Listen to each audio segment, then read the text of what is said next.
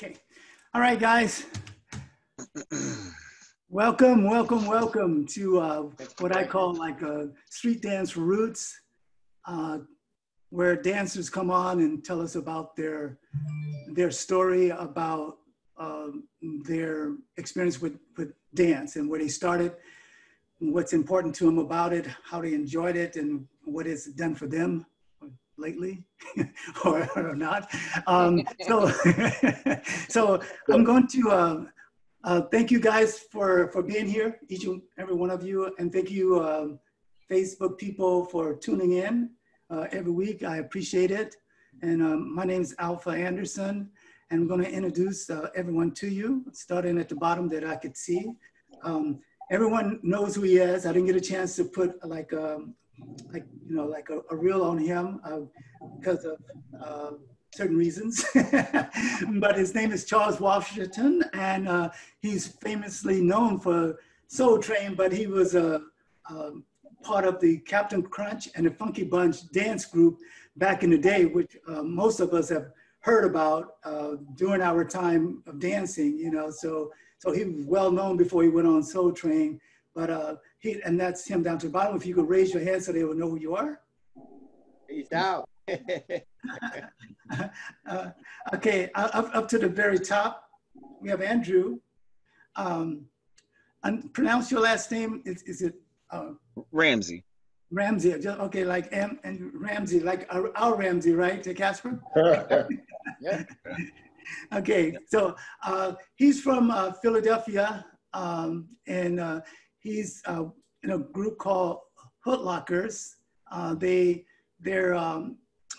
They're dancing now to like put back together what the original style was, and that feel of the streetness of locking, and I didn't know him before I started doing this, but he sent me a message, and that he wanted to, like, you know, say something about how he felt about dance. So I told him as soon as I got a chance, I was going to do that, and I did not forget him. So here he is, and he's going to tell you all about himself. Okay, and then we have Casper Jerome candidate, and he's going to tell you all about himself. I've been knowing Casper, you know, like since he was probably like 15, maybe 15. Yep, I was 15. Yeah, I felt like I used to have a after school program. Pretty much. It was Casper and Cooley and Stephen and Landon at my house every day after school. They would be there. I know their families. I know, you know, but we'll talk about that later. But I have, you know, it's good having you here, and he'll tell you about his story of dance. It wasn't just him showing Michael Jackson how to do the backslide, well, the moonwalk, better known as, well, backslide, better known as the moonwalk. Right.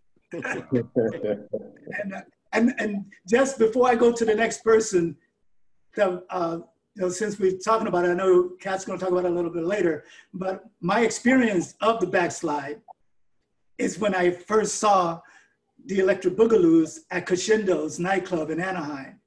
And we were all, because I was help promoting a thing with Buzzy Reed, a swimmer. And so, and yeah, Buddy Swimmer. And so I used to do a lot of promoting. And then once these guys started dancing, it was the first time I ever saw Popin, period.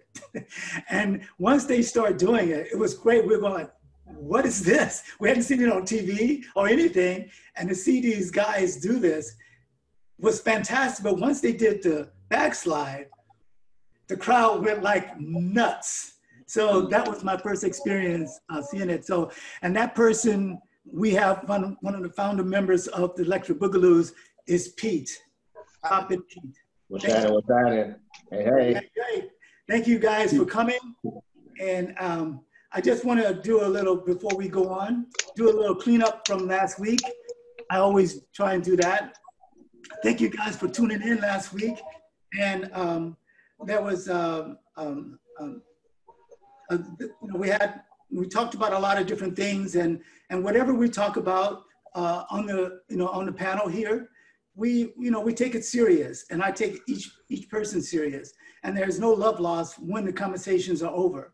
So so when whatever you have to say, it's going to be like right now. It's not going to be nothing that you can say that that would make me dislike anyone. So, and no matter what someone says, because I'm an old schooler. I'm the oldest one in this little bunch right here. So being 67 years old, I am the oldest one here, and so I have a thick skin in talking about things. But so that's about last week. It's just I just want everyone to know everyone is welcome to say and speak their piece. But I also want you to know what's happening next week is that we're going to have the girls from Locking from all over the world, like different countries. They're going to be on to tell their story, and some of them might have interpreters, someone to talk for them. But, it's going to go from Asia to all the way to, say, in the England and stuff like that, to places like Paris and stuff like that, and even Russia. So that's what's happening next week with the girls. And then the following week would be the guys that's been promoting and stuff like that is out there from different countries. They would be on the following week. So we have a full schedule of people coming on and telling us their story. And that's why we give a 2-hour period so that everyone would get a chance to say what they would like to say. So there we go for our little house cleaning. So actually we're going to start with the newest guy to our team here, since he's the, we would have to say the baby of the bunch.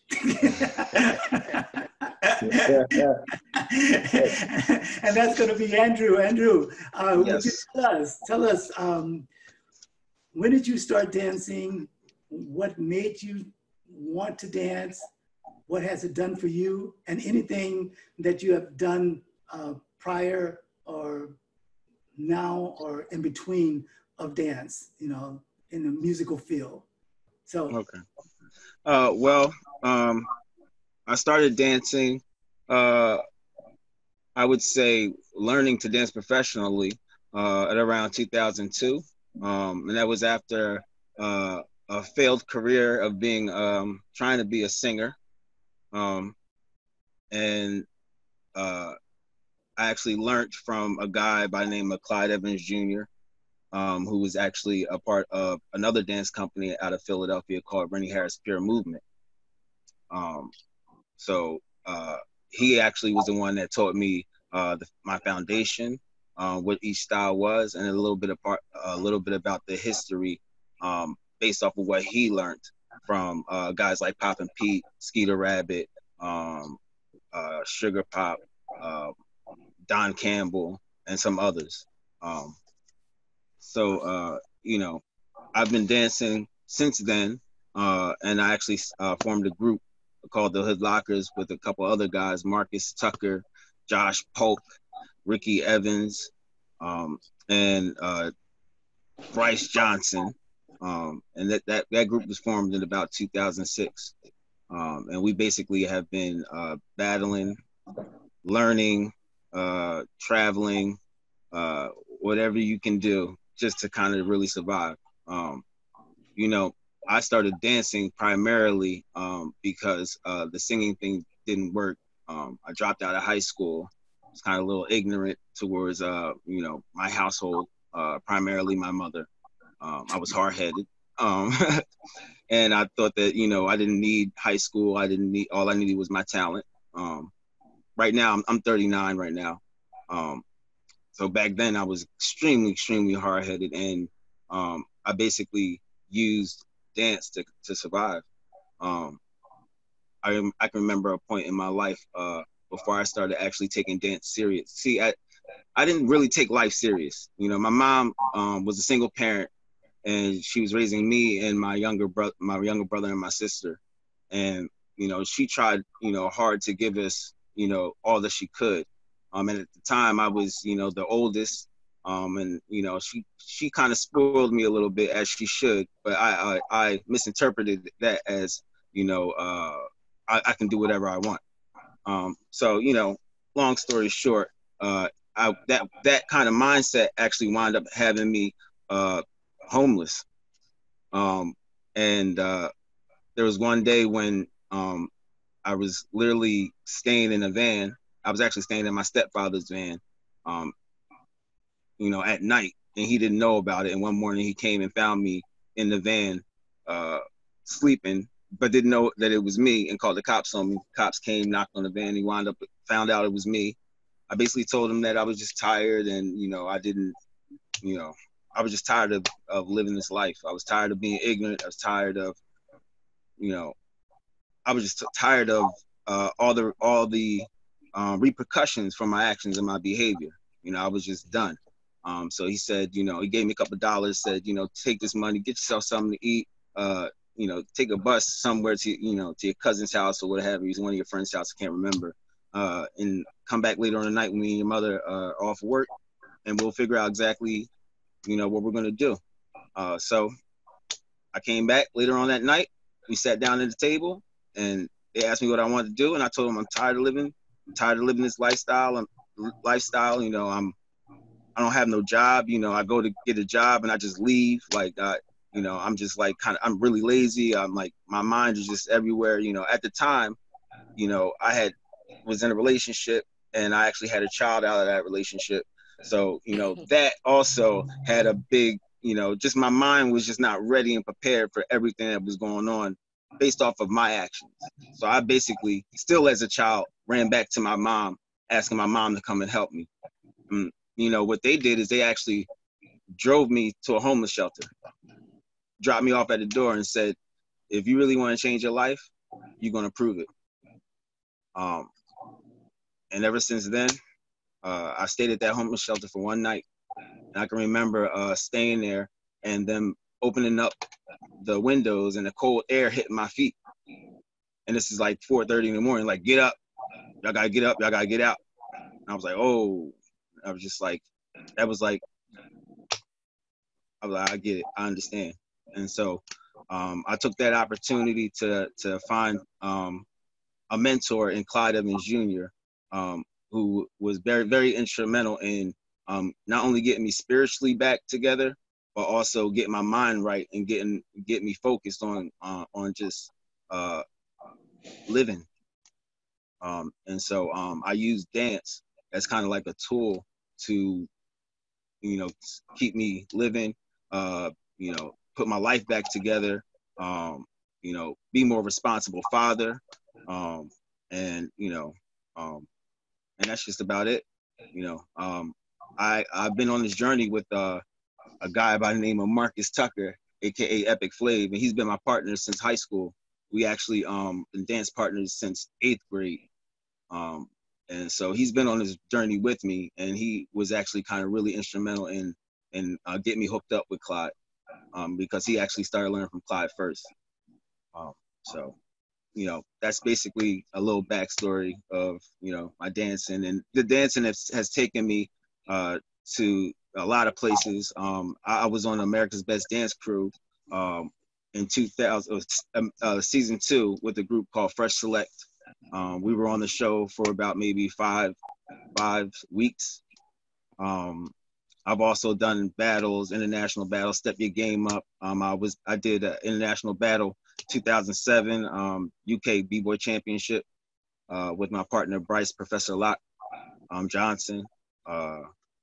And yeah, you know, Wow. I don't know how much more I can really say. Nice.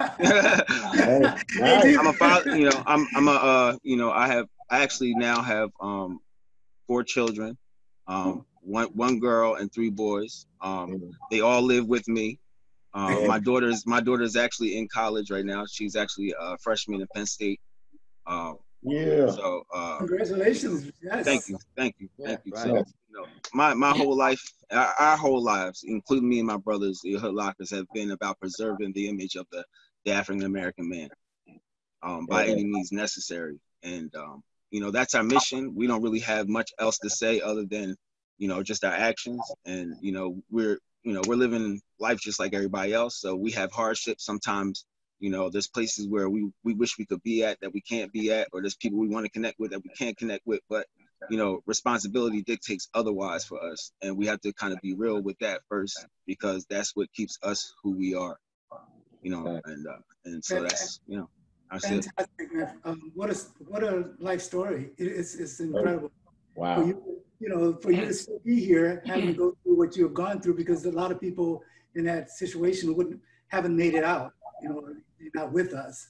So my hat's off to you, my brother. So thank you. And that's the first time I actually ever said, you know, being able to, like, everybody that's around me, like the group that I work with now, Hood Nation, and the Hood Locker is also my B-boy crew. Because before locking, to be honest, you know, when Clyde saw us, he saw me as a B-boy. That was my first style of dance. Right. I was first a B-boy, breakdancing, you know. But, you know, they all know my story because, you know, they were close to me, and I've never really put it out there like that. So. No, that's fantastic to put it out like that. And on, you know, when you come on, like talking to what we call street dance roots, doesn't matter what style you dance. You know, you know, it's all about dance, period. It's not just about locking. Even though, you know, my career of a street dancer, my favorite dance, it was locking, and everything I do is based on locking or from locking. So I'm a locker, but you know, with the umbrella being a street dancer. So, and that's why I didn't want to just talk to just lockers, because I know a lot about locking and stuff, but I don't know that much about other people that did other dance styles. So you breaking, that's fantastic. And, you know, you'll hear different stories from different people, you know, in a few minutes. So thank you very much. And later on, we'll come back with a little more of like a group conversation with each other, but thank you. I appreciate it. Thank you for having me. You know, I'm really more so just here just to learn. I'm here to just soak up, you know. I watched everybody here dance my entire life. So, you know, this is just an honor just to be here and to be, you know, in the present. So I thank everybody here for the opportunity. All right. Very good. Amen, my brother. Okay. Thank again, and we will be back. So we're gonna go to commercial. Yeah, commercial. There we go. No, we're gonna go to Mr. Charles, because Charles, he's gonna tell us about his group, because to be honest, when they started, you know, I've been around a lot. You know, I knew of them, I saw them, and but I didn't know as well in the beginning that you were part of that group either, until I saw pictures and videos and stuff like that. So I would like to hear about your life as you you know, when you first started dancing, how you guys came up with the group name, you know, Funky Bunch, and when you guys started, everything about your life as a dancer that you want to tell us. Oh, well, my first, you know, I fell in love with dancing looking at James Brown. You know, I think even at Lockers and anybody that ever had inspiration, they got it from James Brown. Because when I sang James Brown, even for the Lockers, I mean, I would just admire doing splits and turnarounds. So I was doing splits when I was maybe about 8 to 10 years old, you know. So once you learned how to master a split, you could turn out any dance, you know, like you'd be at a, you know, junior high or high school dance, and you hear the split and everybody like, oh man, you know. So split was big back in them days. So, but when I saw the Lockers for the first time, and back then you don't have videotape. So my buddy ran home, he said, hey man, you see these guys? And I'm like, oh man, it just blew my mind. I mean, just to see the style and something that you never seen before was just so amazing. But we didn't have no video. So everything that we did, I self-taught myself how to lock. So I didn't have no mentor. I didn't have nobody to say, this how you do this how you skeet a rabbit. I just kind of like remembered what I seen and learned from other dancers or being around them how to do certain aspects of locking. So the first group I was in, it was called a group called the Starlock Lockers. And I had a friend named Tracy Davis, and I was in junior high school, they was in high school. And man, this guy, Tracy Davis, was remarkable. Anything I can do, he can do. So when we got together, we was like a mirror image. So when we learned how to lock, it wasn't so much individual. Charles, I'm sorry. Could you tell me what year that was when I'm sorry. This is 1975. Okay. They had the Starlock Lockers, And so my friend, we when we learned how to lock, we learned how to lock in unity. We didn't learn individually. Individually, we took up on our own to do our own thing.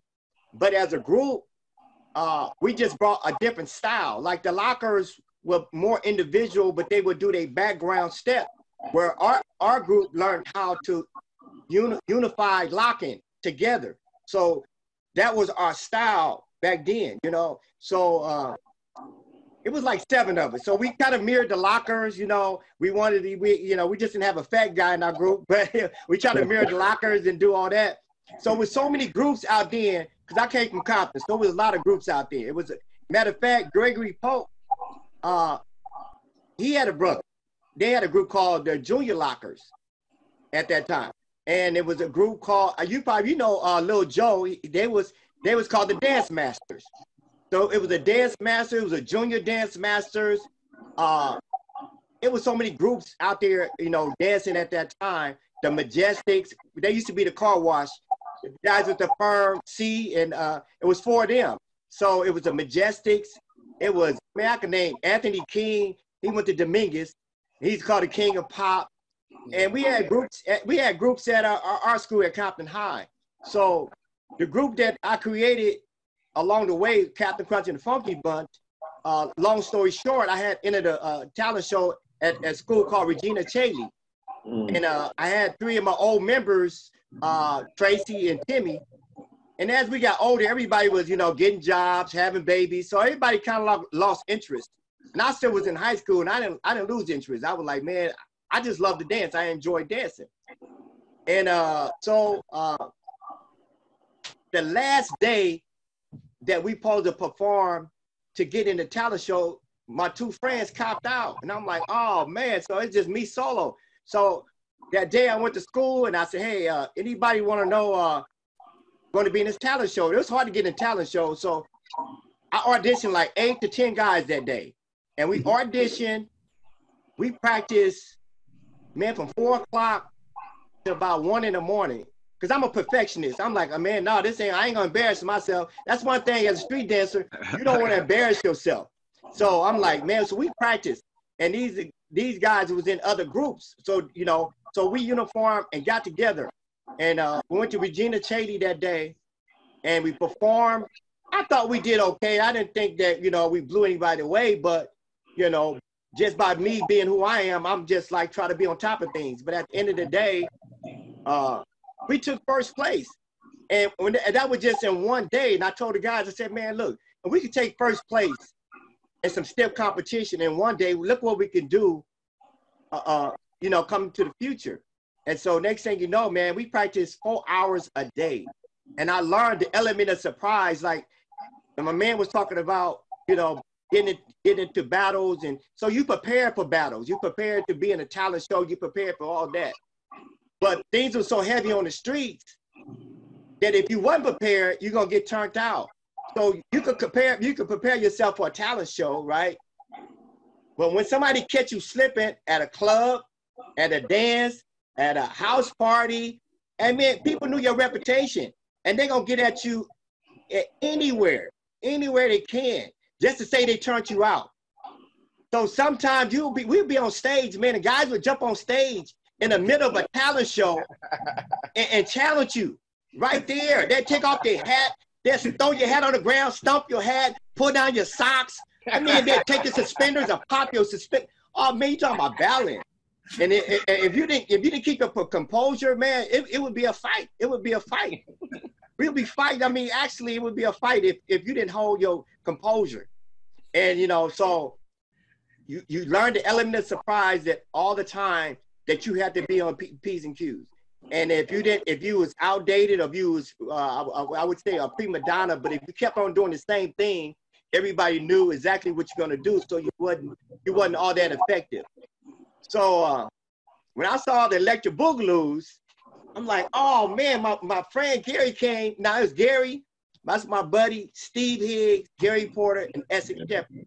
So we formed Captain Crunch and the Funky Bunch. Man, I remember I met Decky. Yeah. I had seen the Electric Boogaloo. It was Decky and Sam, and we was all at the Funk Festival. And it's 1978-79. We was at the Funk Festival. Yep. And man, and this is before Skeet got with you guys. Yep. Skeet and Lil Reggie. We was all up there. We was battling each other, man, like just getting at each other, like, man, we was going at it, you know. And so I told my friend, I told Gary, I said, look, man, if we gonna stay in this game, we gotta learn how to pop. Because I said, we don't know how to pop, we not gonna have no advantage over nobody. I said, because we just gonna be one dimensional. So man, we started battling guys at Compton High, guy named Skeleton, a guy named Roy Brooks, all of them. So we Charles, he was calling the Puppet Master. So everybody, so we had to learn popping real fast, real quick. So we you know, we used to go to a club in Alpine Village, and with some Samoans, Hecko and Jekko, and man, the Booyah tribe right now. Booyah. man, I'm talking about, man, if you wasn't ready, so we knew we had an advantage to a certain degree because a lot of people hadn't mastered locking yet. And locking is an art form of deception. It's not just dancing. See, people just, oh, they could just move their arms. No, it's much more than that.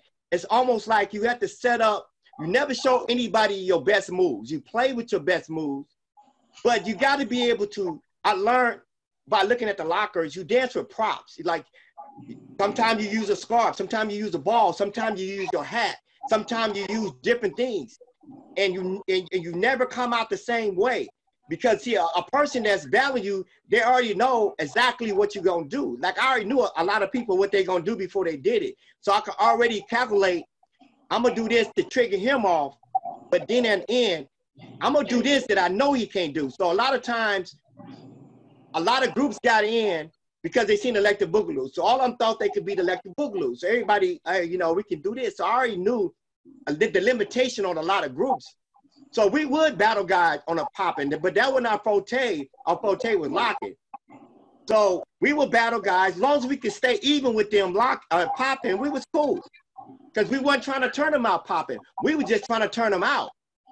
Boy, when we started locking, they couldn't do nothing but step back and say, damn, what the fuck? Excuse my language, but they'd be like, oh, we can't hang with these guys because we diving over each other's head. We sliding through legs. We got routines. We got skits.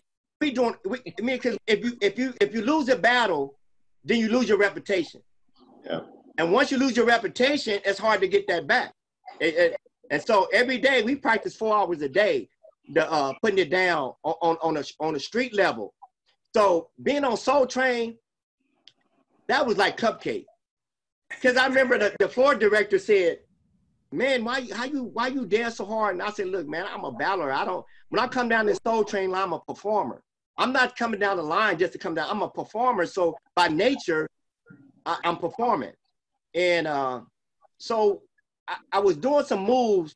And then my buddy hooked me up. He said, look, man, stop doing all your best moves because people got recorders. So when you do go out and perform, they're going to have your moves. So we stopped even really dancing hard on Soul Train. So a lot of things that you've seen us do on Soul Train, we would make that up on the spot within like, maybe like 5 minutes. We would just say, let's do this, do that. And we just do it.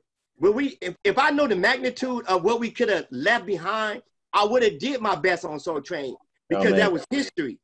But by being a street dancer, you didn't want everybody biting your moves because people would go back and record your stuff, steal your stuff, and then, you know, and then they'll use that against you when you battling. But, you know, to a certain point, you get away from battling. Now it's time to make money. And then video wasn't assets at that time.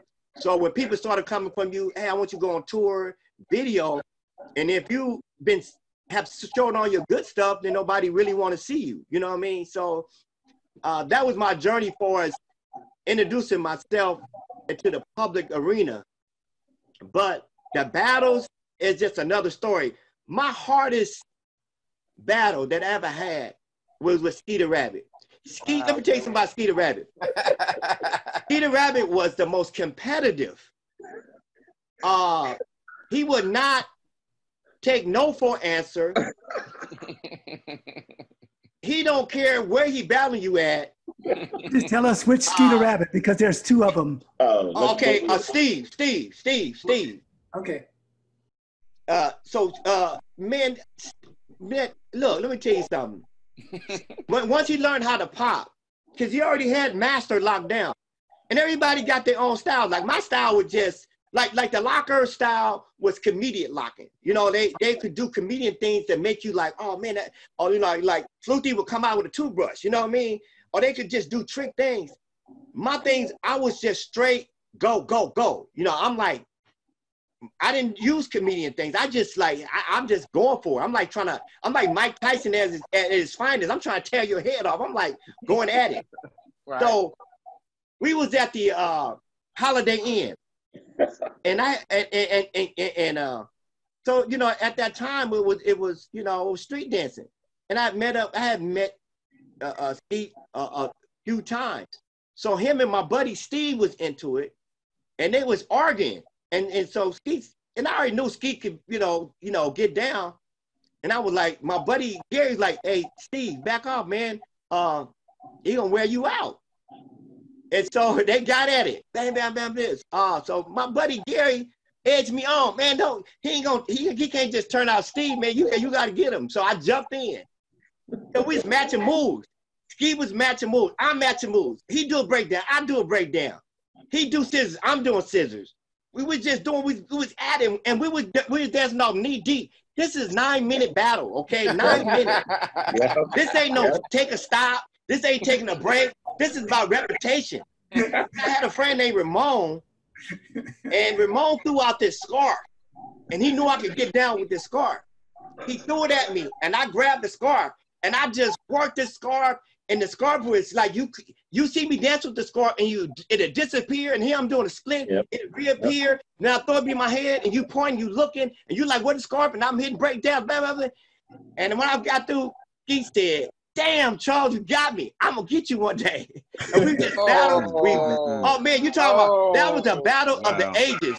I mean, me and him just went head up, and from that point, man, I had the utmost respect, knowing that this guy right here, man, he had what it takes to take himself to another level. But then when he got with the Electric Boogaloos, he just went to another level because what I love to do, he had already mastered. And I ain't seen too many guys I could say lock that I was amused of. You know what I mean? I seen people get down, I seen moves, I seen routines and steps.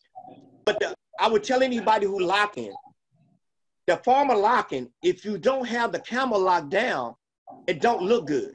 Right. And if you don't learn how to camel lock, I don't care what you're doing. I don't care how many splits you're doing, how many hand points you're moving. Locking camel locking is the key to locking. So I see a lot of guys locking, but they don't camel lock right. It's almost like if you popping and you ain't got your footwork right, I don't care all the body waves and all that. If your footwork is not right in popping, you ain't popping.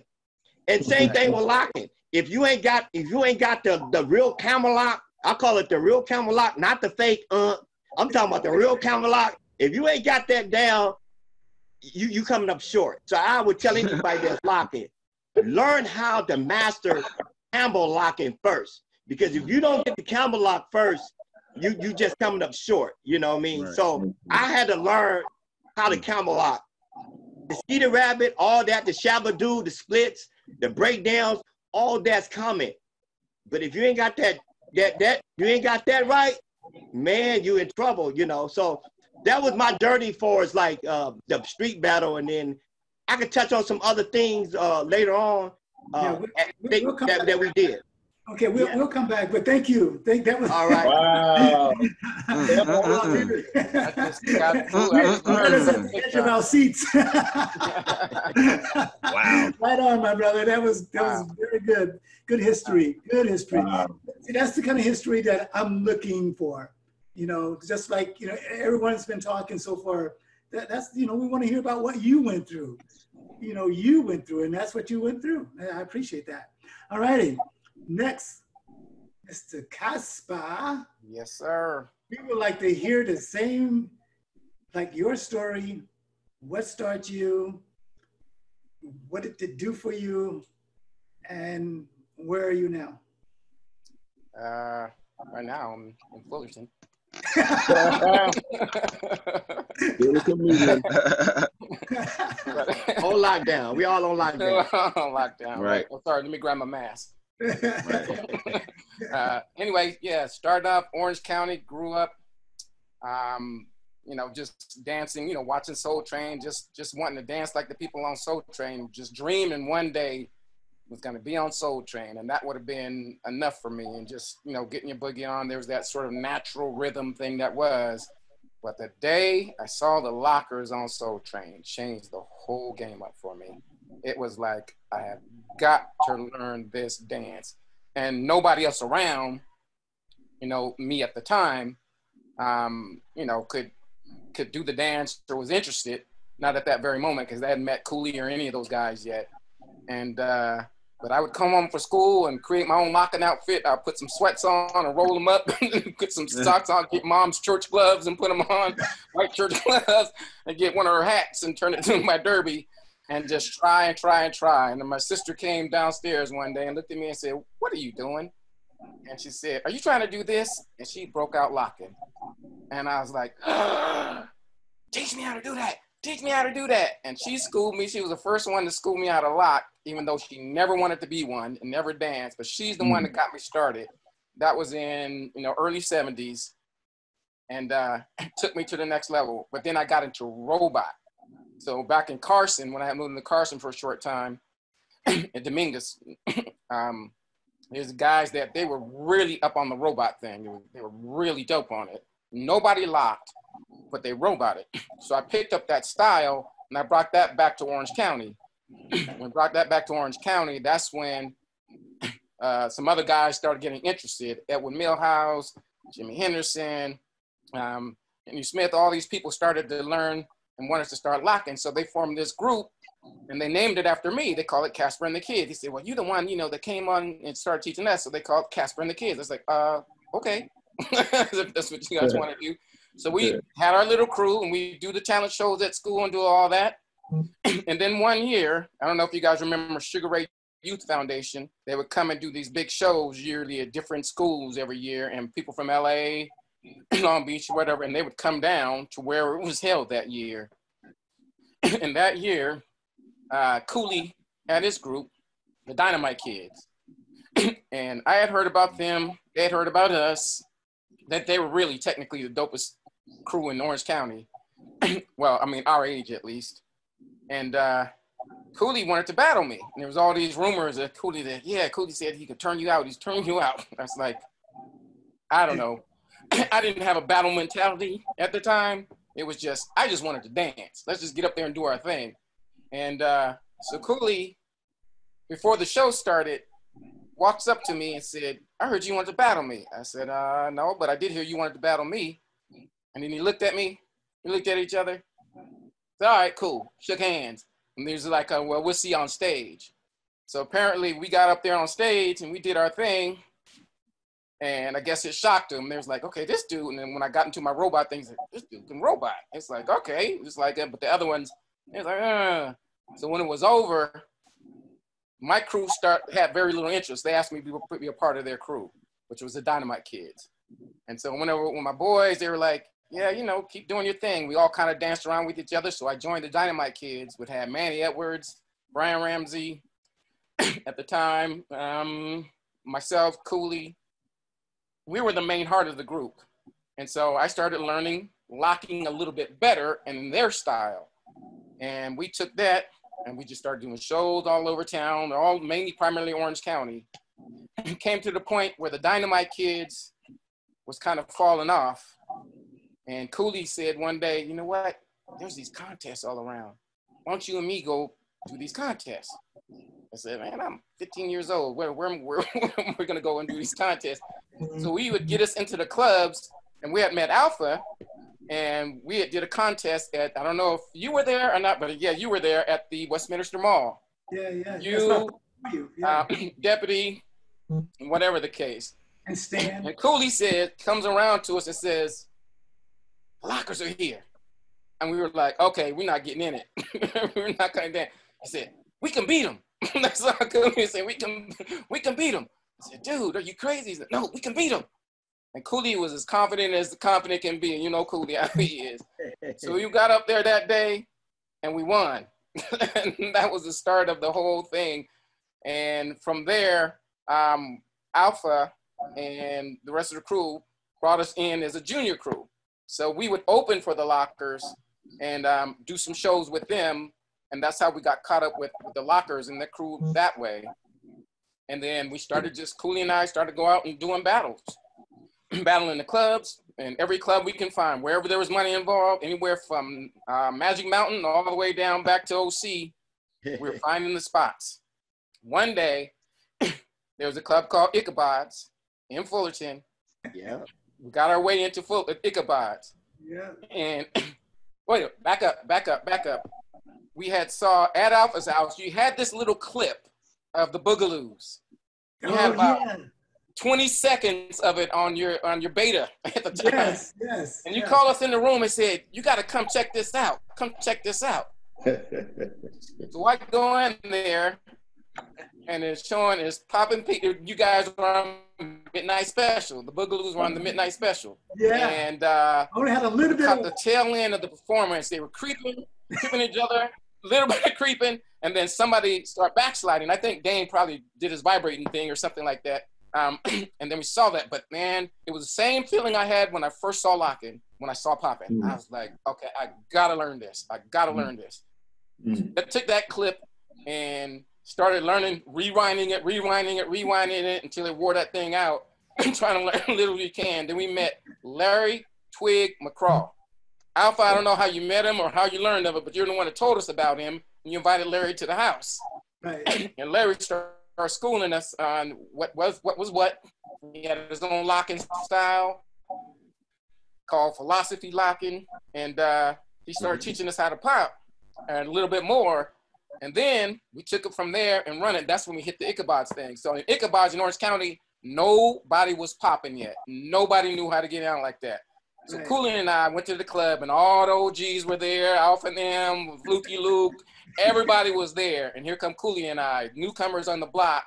We're watching the contest, and everybody's doing their thing. I said, I'm the guy in the back going, we can't beat that. We can't beat that Cooley. We can beat him. Because that's Cooley's thing. So we're like last. We're the newcomers. We go up last and dancing to Foxy, or Hot Number, should I say? Hot Number by Foxy. Yeah. We come out and do it. And the crowd was kind of quiet at first, and suddenly we broke into the popping thing. Man, the crowd was so loud we could hardly hear the music after that. They just went, and it was like, that was the start of our career on the circuit when we first hit that club. Then they brought Jeffrey Daniel down, the Cleveland Moses.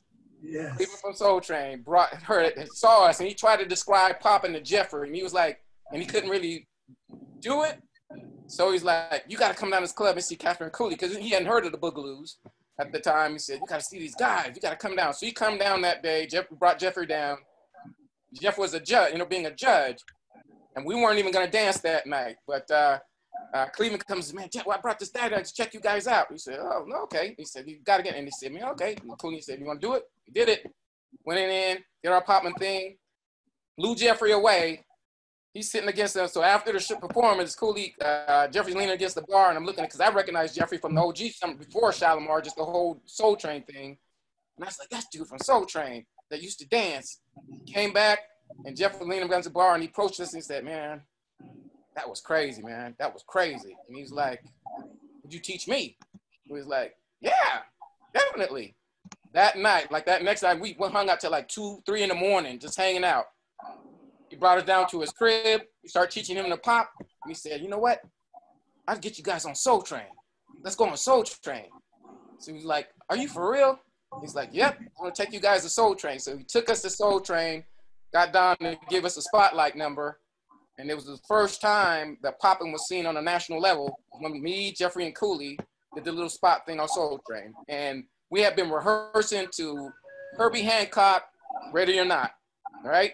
When we get there to do the performance, they changed it to Michael Jackson Working Day and Night and didn't even tell us. It just flipped it on us. And we thinking we're already waiting for the boom and something in the record start. It was like, what the heck? Go. And it was like, so we started off a little off, but it worked out great because it so happens Michael Jackson was watching the performance. I mean, later got to see that performance. And that's how he found out, you know, the whole, and we had, you know, at that time, Jeffrey at the end of the things, you know, he talked about the Boogaloos, where we learned the dance from. He said, like, the group Electric Boogaloo is where, you know, where we learned this from. And so he cropped out because they wanted to get the Boogaloos on Soul Train, which of course they did later. But Michael had saw that performance and or got a copy of it, and then he reached out to the Soul Train office and they got a hold of me. And this is in 1981 at this time, because that performance was in 79 and 81 by the time, so he must got a copy of it and just couldn't figure out what he wanted to do. He eventually got a hold of the Soul Train thing because, you know, they re-air things, and it's like, okay, reach out to the people that thing. So I get a call from Ron Weisner, Michael Jackson's manager at the time, and the funky part is that I had just shot a video of doing a Michael Jackson impersonation like 2 days before. They were taking this video with a bunch of impersonators, so to speak, and they were gonna take this video, mark this video, and do this tour with all these impersonators. So I was doing Michael. I was like, yeah, I'll do it. Cool. So I get a call like the next day from my manager saying we had to kill the video. I said, why? He said, copyright infringements, because all the music that they were using belonged to somebody else. We couldn't sell those videos with that music on there. And I said, am I in trouble? He said, no, you cool, don't worry about it. The next morning, the phone rings and my mom yells from downstairs, it's Michael Jackson's manager on the phone. You're like, are you serious? And the phone comes, I open the phone, it's like, yes, I'm thinking I'm about to be sued. I'm like, I'm in trouble. Right? So Michael, Michael says, yeah, he saw some kind of dance on Soul Train. I don't know what it is. He wants you to teach him. Can you do it? Yeah. He's like, well, here's the number, give him a call. Just like that. Hang up the phone and mom screaming like, Michael Jackson manager.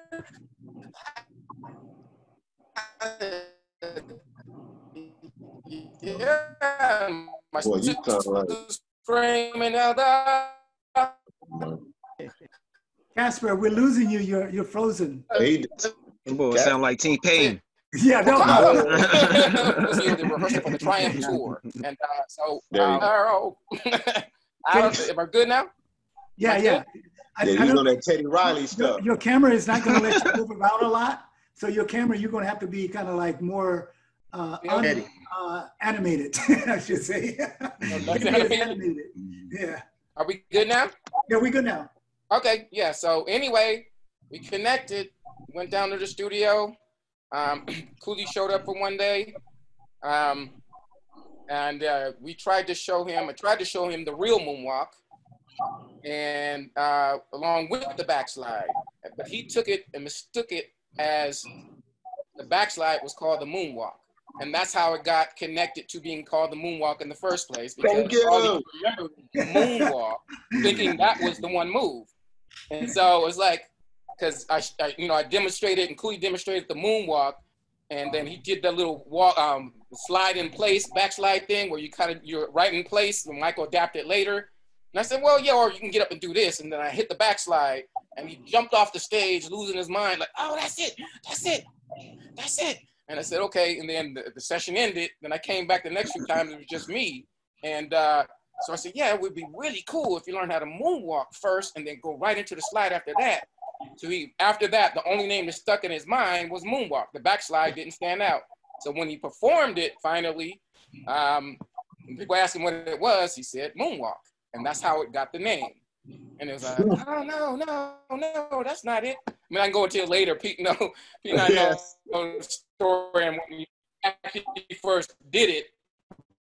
But I mean, I don't know how far you want me to go and all that stuff. But you know, we can come back around if you want to. Or no, you have a.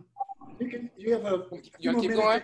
Because he was supposed to perform the backslide on that tour. So when they made the tour back to LA, we had worked it out in the song. I broke on working there, but don't stop till you get enough. I said when the break on, don't stop till you get enough. You're gonna hit this move and hit the move. We got to the tour and he didn't do it.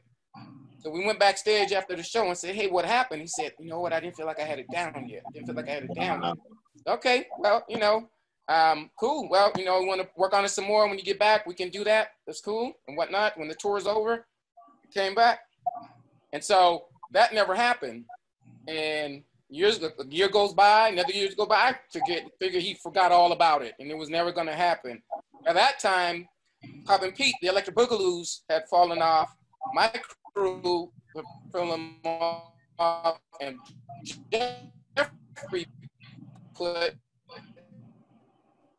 We're missing the best part of you, bro. Me and Cooley. Frozen again. Popin Pete, Skeet. I'm sorry. I don't know. Where'd you leave off? Yeah, start where you were saying something about the Boogaloos or something. The Electric Boogaloo had fallen or something or. Okay, so when Jeffrey Daniel when the Boogaloos were no longer performing as a group anymore, Jeffrey took Cooley, myself, Popin Pete, Robot Dane, and Skeeter Rabbit and put us together. And he was going to make a singing group out of us, a singing popping group. And none of us really sang at the time or any of that stuff. So he brings in the girl by the name of Brenda Johns. And she was on Soul Train as well. So we met her at Soul Train. And so she would follow us around because she wanted to learn how to pop. So she was one of the first female poppers around there. She wanted to learn how to pop, but she can sing her butt off. So Jeffrey brings her and us and decided we're going to make her the lead singer. And we'll call you guys Eclipse. And that started Eclipse. And then we became a group, did our shows locally and did whatever we came in the studio, did a few tracks, and then made our way to the UK. When we got to the UK, we started rising up. Got a chance to open up for Wham. We did some other tours, went to Africa, did all this stuff, did some major shows, and they started saying, well, these guys are the next command performers for the Queen. Things were heading up all in the right direction until the group, unfortunately, broke up. And we're working our way back to LA. And so we're there in London, again, back to the moonwalk thing, or backslide thing. We're there in London, we're watching, and then the Motown 25th thing comes on. And we're just talking about, hey, Casper, didn't you work with Michael? And yeah, but he never did it type of thing. And suddenly he breaks into Billie Jean and he hits the move. And then it was like, what? Everybody's just kind of losing their mind because Michael hit the backslide. We was like, what? He did it. And of course that changed his career and took him to a whole new level after that because it became this thing that he created, which we know that it came from somewhere else. But it was known for. Casper. You're on that 4G. Hold up, Casper. You breaking up? Yeah, you on that 4G. Whenever you start talking about something that I'm not moving. Like we were listening to Charles at the edge of our seat. We were at the edge of our seat, and then you said, "Run, bro, ooh, bop." You gotta talk really slow. I still can't see you. I can see you, but you're frozen. Telling you, that's that 3G. No, I'm gonna send you a real camera. You got to wait for the movie now. I see you. You're frozen. You're not. You guys are all. I'm old school. I got OG. Well, what we're gonna have to do then You probably have to like not say anything for a little bit, unplug it and plug it back in or something like that. Not the whole system, but just that we totally lost you now. But we got to move on. But Casper, we want to get you back, so make sure you come back because it was a very interesting story. Very, very. So were you were you in London when that happened, Pete? Yes. Oh, okay. Oh, wow. So you can, I'll let Casper finish so you can take off from that. But well, within your story, you don't have to start there. You start wherever you want. Okay. But Casper, finish telling us, but try not to move so much. I'm trying to stay still. It's okay. Tell us, just finish up that, and then we'll come back. I mean, I'm getting signals here that saying my In internet is London, unstable. when you first saw it. Okay, so in London, again, we're watching the Motown 25th thing, and when Michael broke into it, you know, we all kind of lose it, and you know, it was just for me seeing him do the move, and it was more like, oh man, I actually taught him how to do that. Was the trippiest thing in the world for me. Was like, wow, okay. And, you know, even if nobody would have ever known, I actually still have a copy of the check he paid me to teach him that actually says private dance lessons for Michael Jackson. We just made a copy of that stuff just for our own personal thing. And it turned out to be something that we're using and people, because, you know, a lot of people made some claims over the years to have done some things, but that was sort of my saving grace. Like, you know, no, okay, this was the dude that really did, you know what I'm saying? And there's evidence there behind it to back up that I still have. Even that I own the itinerary that was given to me with, you know, this many lessons, this many days, starting on this date, and so on. I still have copies signed by his people and my people. I still have all that stuff, my own personal records that just turned out to be, you know, not a collector's item now for me. And so it was real cool. Just having that, starting a movement really, and more people being interested in street dance just because he started doing that move. Just that move alone just opened up the floodgates internationally. Fantastic.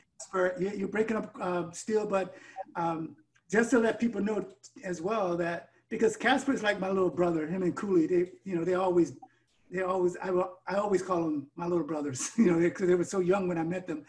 But I remember when he showed me that check, because he was so happy. It was funny. You remember Greg, Casper? Which Greg? The one that I was renting a house from in Cerritos. Yes, that house. Yeah, Greg, just the other day we were talking, we just happened to be talking, and he said, he was over there that time when he saw the check, because he said, out of the blue, he said, yeah, I saw Casper check that. He came and showed us the check that he did the time with Michael Jackson. And this is Greg is not a dancer. He just, you know, he was just the average guy. And it was just surprising that he even mentioned that. But I remember that. Wow. Yeah, wow. No, that was incredible. But anyways, thank you for that. And I'm sorry that the camera was a little choppy. Something with the internet. Yeah, it's the internet going on here. Yeah, it's okay. But we got the gist of it, and I appreciate it.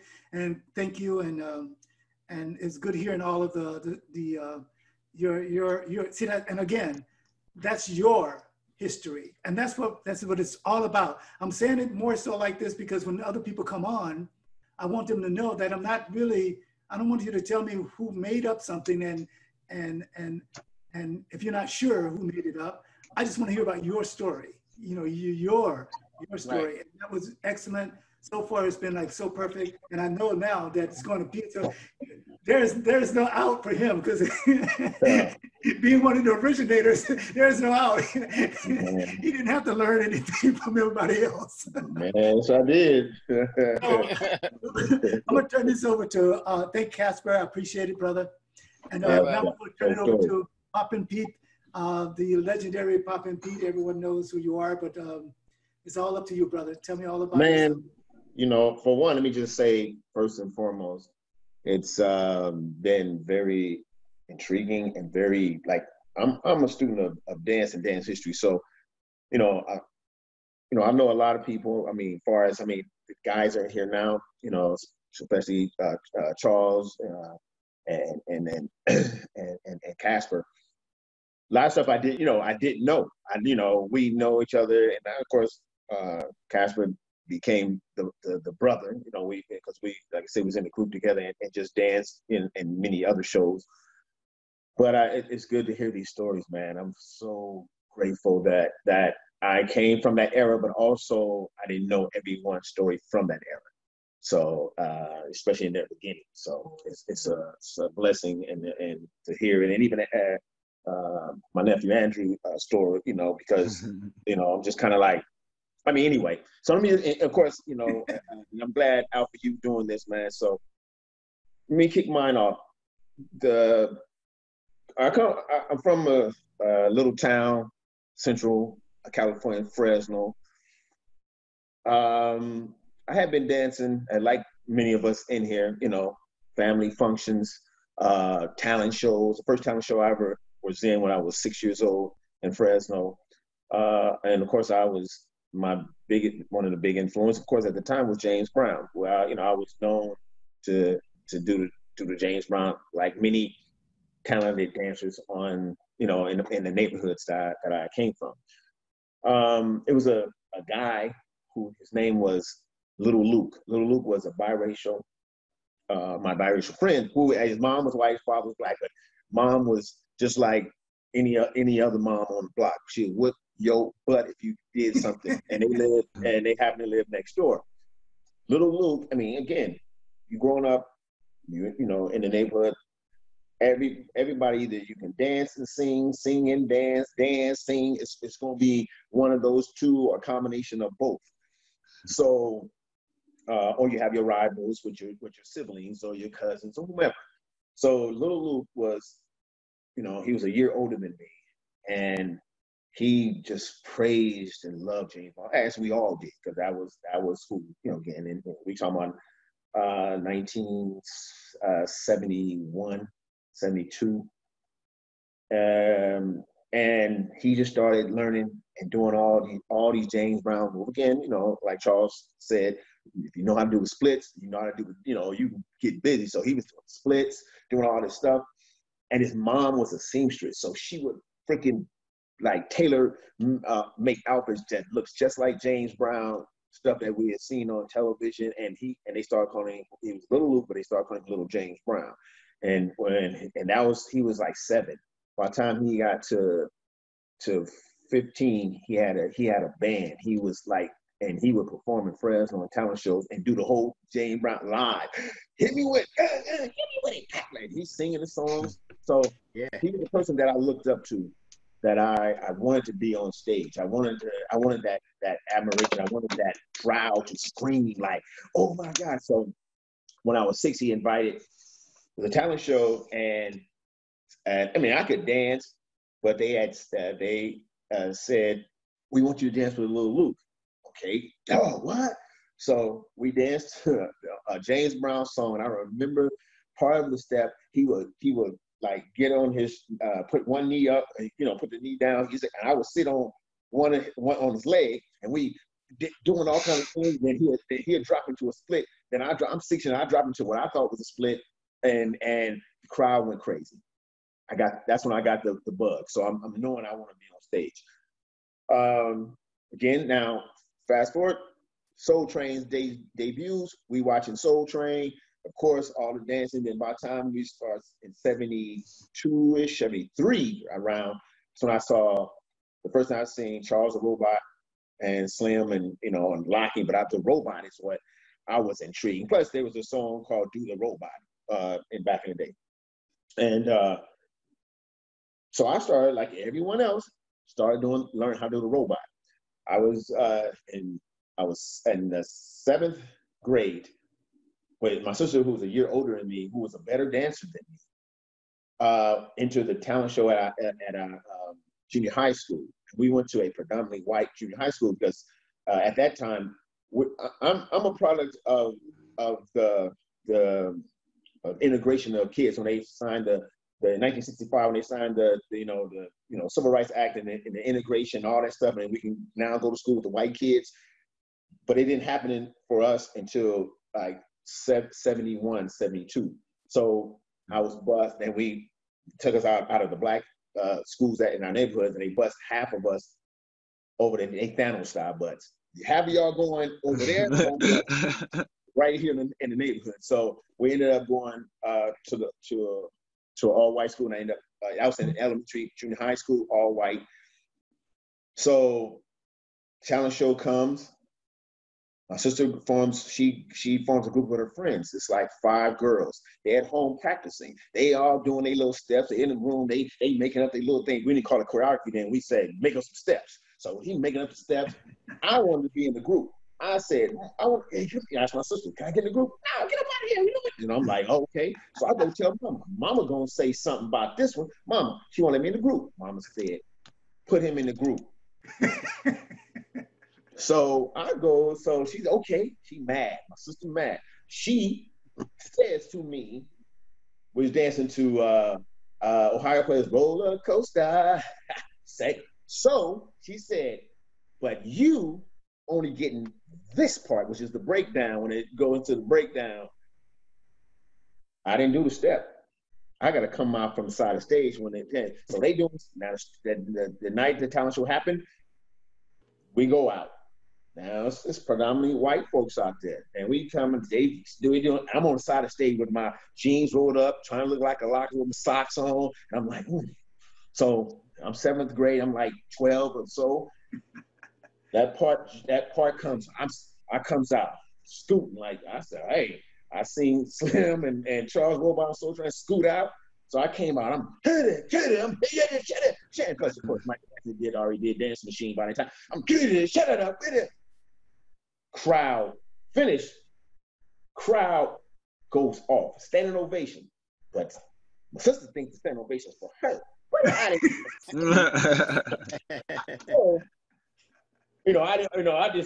again, so when we walk off stage, the principal says, because the people start saying, encore, encore. I don't know what encore mean at the time. And we said, what they saying? I thought they were saying, oh, y'all bad, get y'all ass off the stage. It's like, encore. And then the principal said, go perform again. So now we go back out, they repeat the music. Now, my sister, here come me scooting out again. The crowd goes crazy. I said, oh, this is for me. Oh, yeah. So come back, we get a standing ovation. So the next day we come back to school. So I'm walking down the hallway, and and everybody start calling me, oh my God, you're the mechanical boy. Mechanical boy. I was doing the robot now, and I took it to heart. I'm going, what is the mechanical boy? I was really like upset. Like, it's not called a mechanical boy. Even my teachers were saying, oh my God, because my name is Timothy. So they would call me Tim. Tim, do the mechanical boy. No, I do the robot. I do the robot. No. So I was known at school as the mechanical boy for the 2 years I was at this junior high school. And in the 8th grade, because I only went to the 8th grade, it was 6th, 7th, and 8th. No, 7th and 8th and 9th grade. No, 7th, 8th, and 9th, sorry. Those days, 7th, 8th, and 9th, 10th grade starts high school. So I did a talent show from 7th grade, 8th grade. 8th grade, my sister, then she left. And I formed my own group, and every year we would turn out because everybody would want to see me do the mechanical boy. And then in my 9th grade yearbook, I got it. It says, I was one of the best dancers. Me and this girl named Charlene Jackson, who we still friends to this day. Best dancer at school. Okay, it was a predominantly white school. So what? I still was good. Okay. Then it says on the thing where it's a caption says, under my picture says, most likely to become a professional dancer. But I wanted to be a fireman. So so dancing was just something we did at home. Some you did with the family, friends. It never was a thing that I looked at as a professional. So when I saw that writing, I was like, oh, that's cool, but you know, I want to be a fireman because I was intrigued when, you know, go on a fireman, go to firehouse trips, slide down a pole, slide into the boots, and you'd be like, this is cool because you know you think you Batman. So until I actually saw real pictures of real fires and bodies, I said, nah. But so that was me about 13. 3 years later, 16, we moved from Fresno to Long Beach, California. Now Sam, my brother Boogaloo Sam, really was the best dancer out of the siblings. Sam is the second oldest. Sam, we have the same father, different mother. I have an older sister we have the same mother, different father. Sam is the second from oldest from my father. So, but Sam always been a great dancer. He was very shy. I was shy, but Sam was extremely shy. Sam you tell Sam to dance. No, I don't want to dance. And often, you know, he would get in trouble because, you know, the parents want to show you off to the grandmothers and great aunts and all this. So, but Sam always had this weird way of moving. Now, I'm not saying that I seen him doing boogaloo popping at that time. Now, Sam did the robot as well, like I did, and was better than me, of course. But 16, we moved from Fresno to Long Beach. Sam stayed back. Sam had just got out of the Marines. He went to the Marines when he was 17 or so, almost 18. I moved because I'm 3 years younger than Sam. We go to Long Beach. Sam stays with his biological mom. I didn't see Sam for about, you know, a year almost. Sam called one day. You know, we would talk, but on the phone, of course. And he called. He said, "Man, I'm doing this style called Popin Pete." I said, on the phone. Now, this is before cell phones. I'm saying, what is that? I said, what is Popin? What is Boogaloo? What is that? And he was telling me about these, you know, scarecrow and all these things. I'm going. I said, well, he started explaining to me over the phone. Popin, you make your muscles jump, but you do it to the beat of the music and you got your arms. So I'm trying to interpret what this man is telling me. Oh, yeah, I'm 16, he's 19. I'm going, so I'm doing this on the phone, make your muscle jump.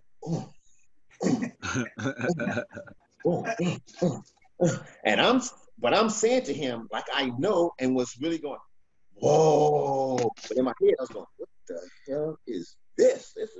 This don't seem like nothing. I said, well, what's Boogaloo? He said, you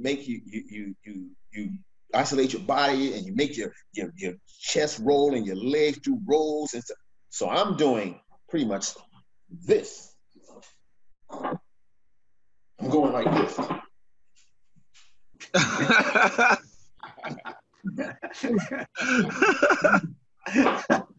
Again, that doesn't register. So anyway, Sam's gonna come out to Long Beach, visit in 2 weeks. Pick him up.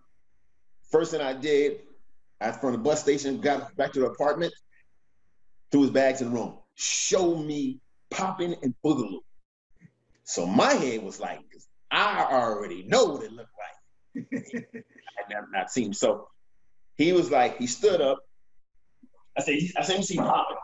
So he was like, he looked at me and he did his head like this. And he started going to,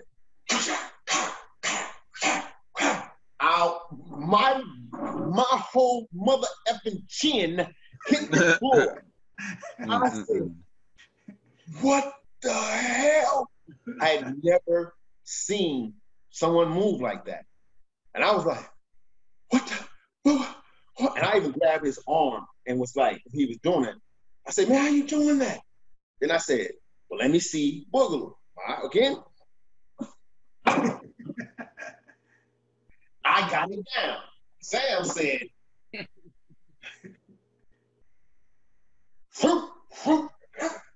I was like, my chin hit the damn floor again. I said, what are you made out of? Rubber? What is that? How are you doing that? I had no clue. So, because a lot of people think that like they see me now or even back then, like, oh, Pete was this. I sucked. I did not understand nothing. I could dance. I could robot, I can party dance, whatever the latest party dances are.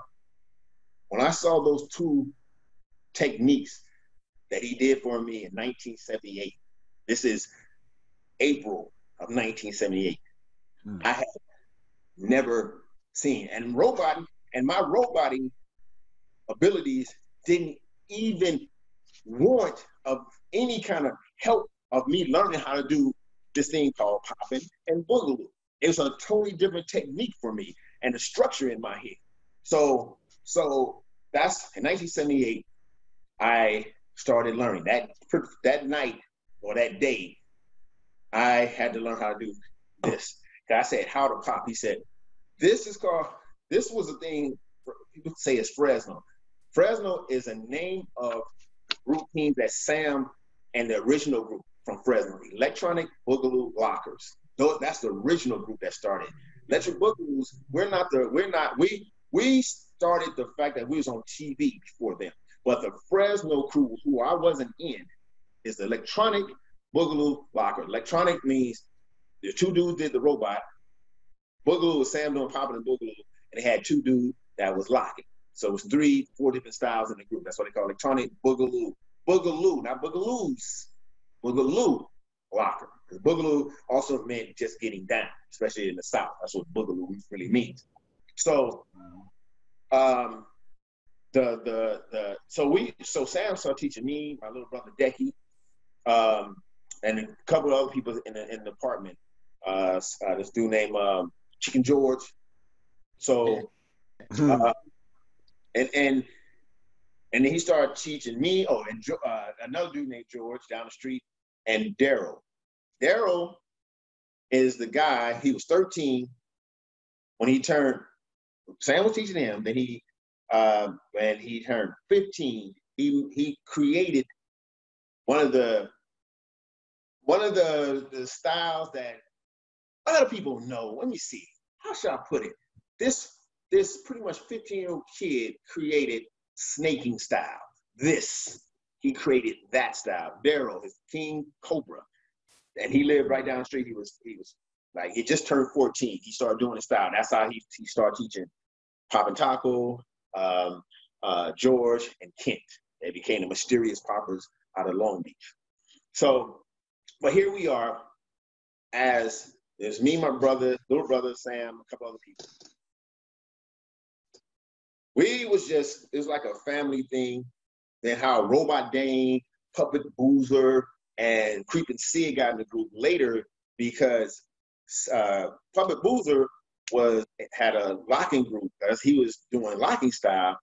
Robot Dane was of course locking and roboting, but they had heard of Sam. Sam name proceeded. I didn't have a name. I was just Sam's little brother. So Sam name went around Long Beach like wildfire. So everybody wanted to battle and challenge. We didn't ever say battling back then. For me, that came later. We said, you want to go against me? You want to get down? That's what we were saying. So Robot Dane and these are separate times. We're on our way to a house party. Robot Dane, or Dane Parker at the time, saw someone said, there's Sam right there. Going to the house party. I see this guy with glasses on come up to Sam. You Boogaloo Sam? And Sam said, yeah. He said, well, let's go. I'm going to go against you. So Sam said, okay. We're on a sidewalk in front of someone's house, going to the house party. Dane busts out locking. He's locking and, trying to get down. And then he started doing a robot. And Sam I'm looking at Sam. Now, I don't have a name. I can't even barely can do the Fresno at the time. I'm not getting no circle. I'm not going against nobody. Sam, that's all on you. Sam looks at him, and I'm looking like, it is about to go down. And Sam started popping and boogling and doing all the stuff on me. Dane did exactly the reaction that I did. And Dane said something that was so profound, or that he said, his words out of his mouth was, it is true.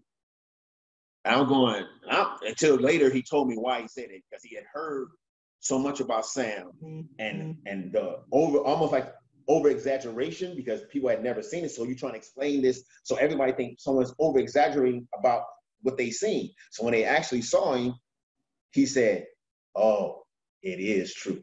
So the over exaggeration, how Sam moved wasn't that. It was he actually can do what they said he can do. So, or they were trying to explain that he was doing. So that's how Dane got in the group. Dane wanted to learn. Same thing, short story. Same thing happened to Puppet Boozer. He battled in the battle. Sam turned him out, and he wanted to learn. So that's how he got a group. Creepin' Sid, who did the tall guy, Soul Train, did the backslide. He was from Arkansas. Could not dance a lick. Did have 2 left feet. I just made him. He knew somebody in our apartments, and he was just sitting on the steps. And he was a basketball player. Again, he was same age as he was a year older than me. I just turned 17, and he was about to turn 18. And he asked me, in his country twang, "Man, why they play basketball around here?" And I was like, when I heard it, I'm like, "Where the hell are you from? They play basketball around here." I said, "Well, they play at the elementary. We usually play at the elementary school at the courts." So he had a basketball. We went. He said, "What y'all do around here?" I said, me and my brothers, we dance. We do this. He teaching me this dance style called Popin Boogaloo, and I can do a little popping. So he said, "Let me see it." So I got up. We were sitting on the steps in the apartments. I got up. I'm doing, in them days, you wasn't a man. So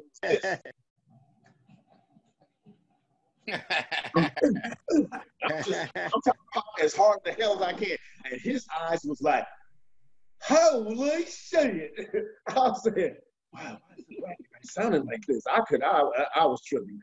So, but long story short, he ended up, he was just only in Long Beach for the summer because mom lived there. His father lived in Arkansas. He was out visiting his mom. We became good friends. He wanted to, and he asked, me and him became close all this summer. So by the time for him to go back to Arkansas, go to school, we mastered a plan to say, "Hey, you should live here, move here." So I asked my mother, because my mother fell in love with him. My father, he became a brother. So we asked asked his mom. I asked my mom. My mom said, "Yeah, if it's okay with his mother." Went over to his mother's house, had a meeting or whatever, and she said, "Yes."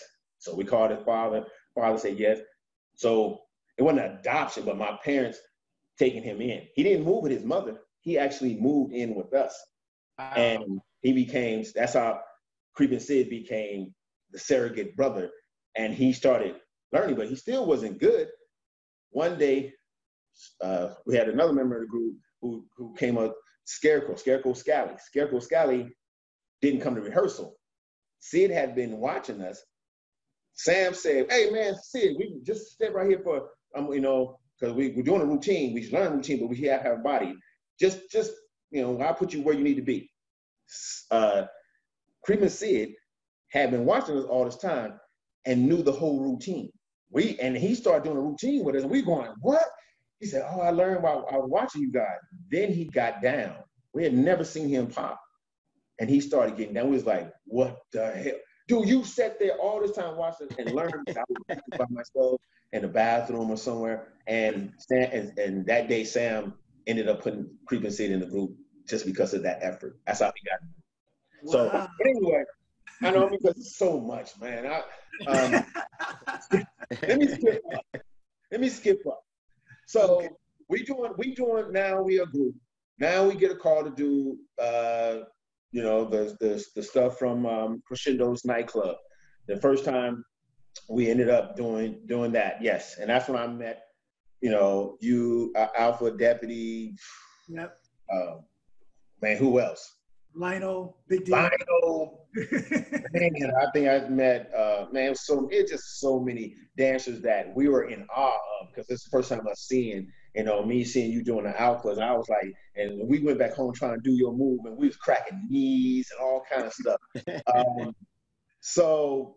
But that time when we did that performance is really the first time a lot of people, even though we was doing stuff around Long Beach, here and there, again, like Charles said, despite what people they think about Electric Boogaloo, they see us on Soul Train.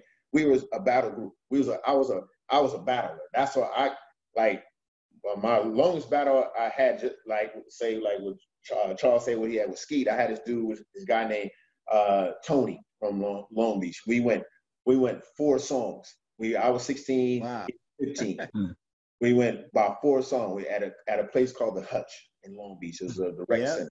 Yep, the rec center. Exactly.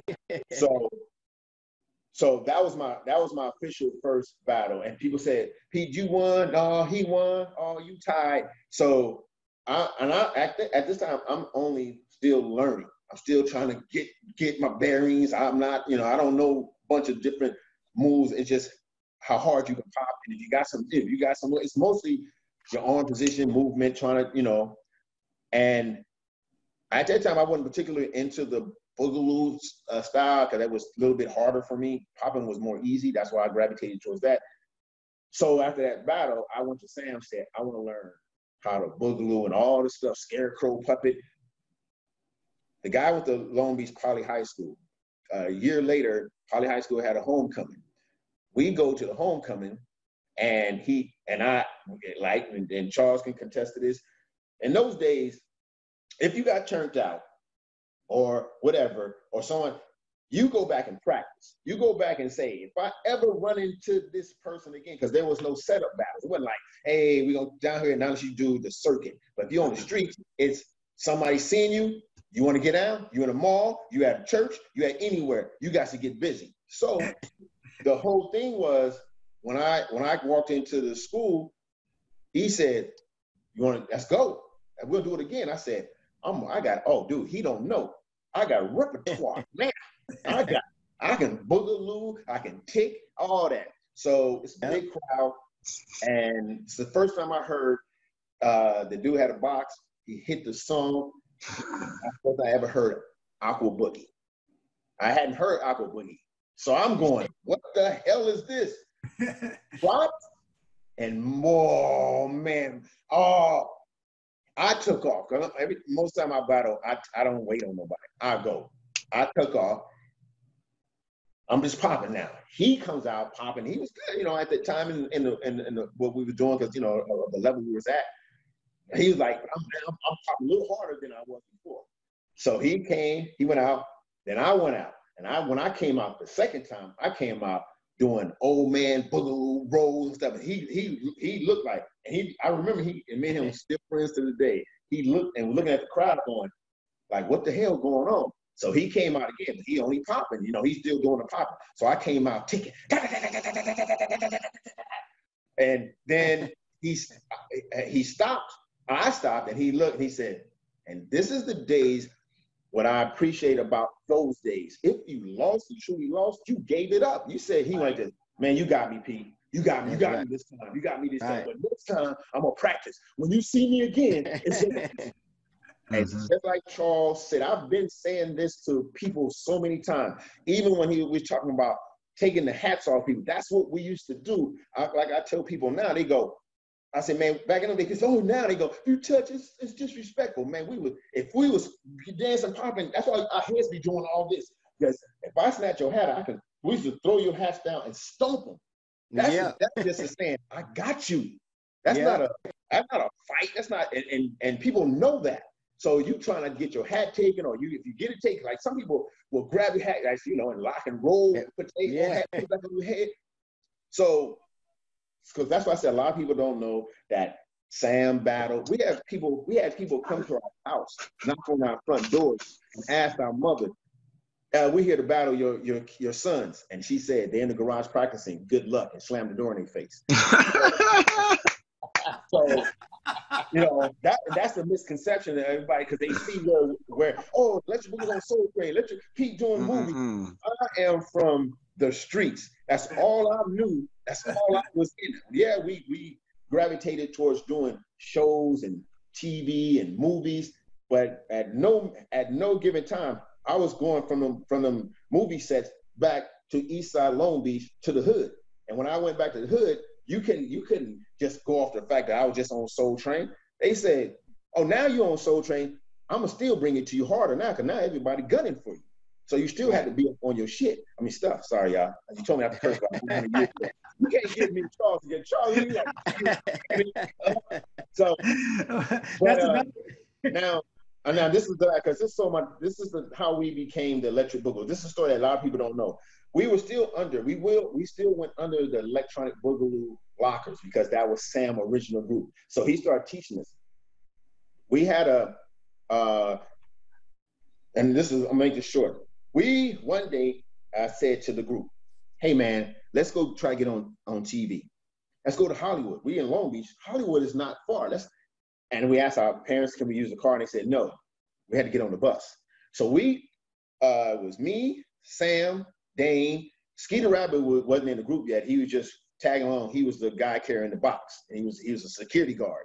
So he was carrying the box. We got on the bus, taking us 2 hours from Long Beach to we're trying to get to Hollywood. And Sunset, to us, I'm from Fresno. All I know is Sunset, Hollywood, Beverly Hills, that's where you go to get famous. We got on the bus. And we seen the map, but we get to, and it said Sunset. Oh, that's Sunset. So we are on this city bus, public bus. We turn on Sunset. We said, oh snap, Sunset. So we pushed in them days, the thing, pull the rope down, bus pulls over. We get out and we looking around. Wait, hold on. This is looking a little hoodish. This is Sunset, and we looking at the street sign Sunset. And we walking, and we see a limo. We start dancing in front of the limo. That could be for a funeral, a wedding. We don't know. So we walk into a store and ask someone, "Excuse me, is this Beverly Hills?" And the man said, "No, you're in East LA." Oh. Wait a minute. What? Now, the most common thing to do is get back on the bus.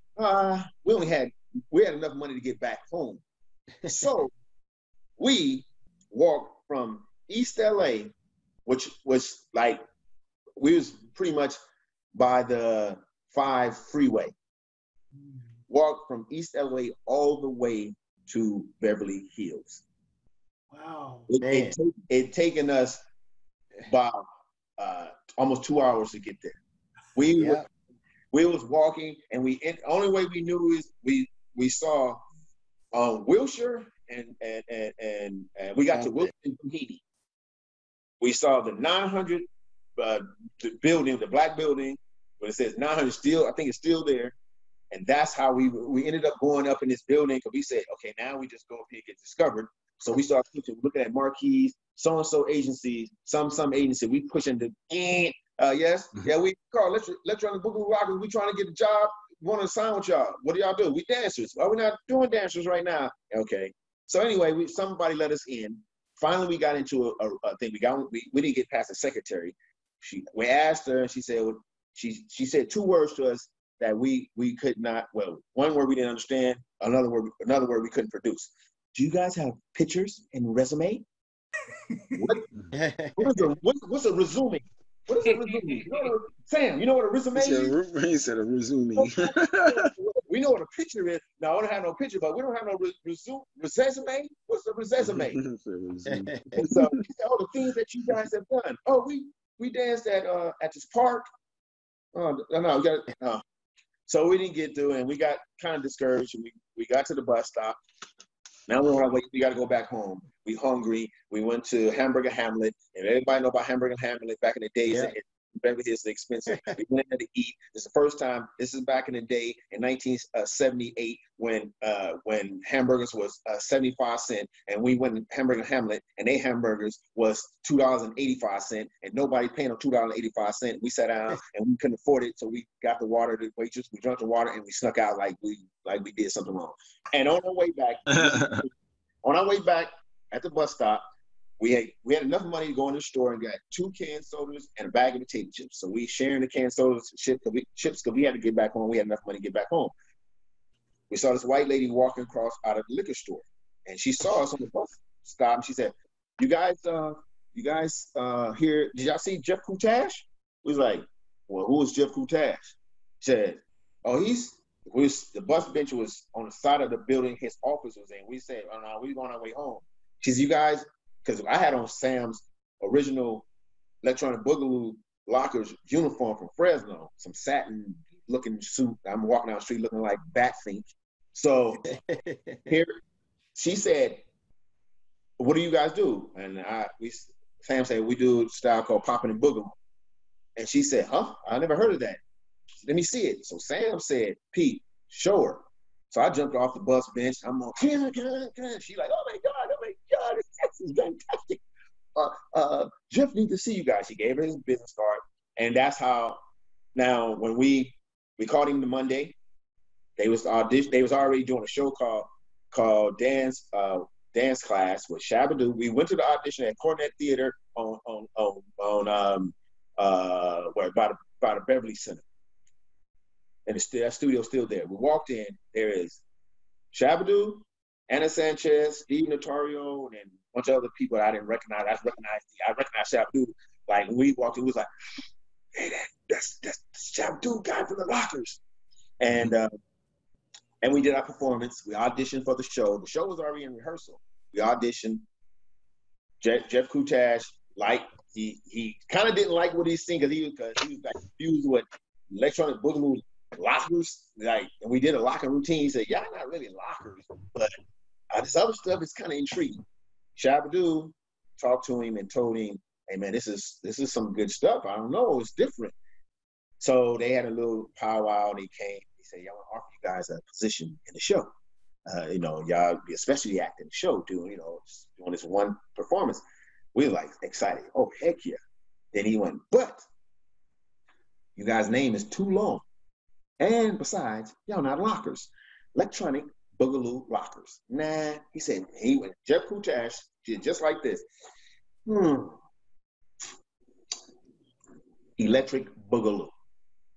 And we all looked at Sam because it's Sam Group. We going. Sam was like,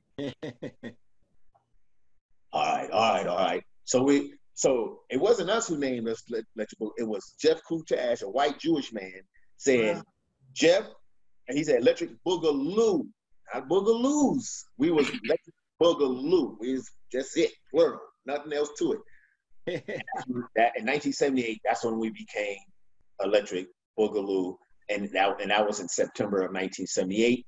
And just to say, this is my last. I can keep down, but they gave us a contract.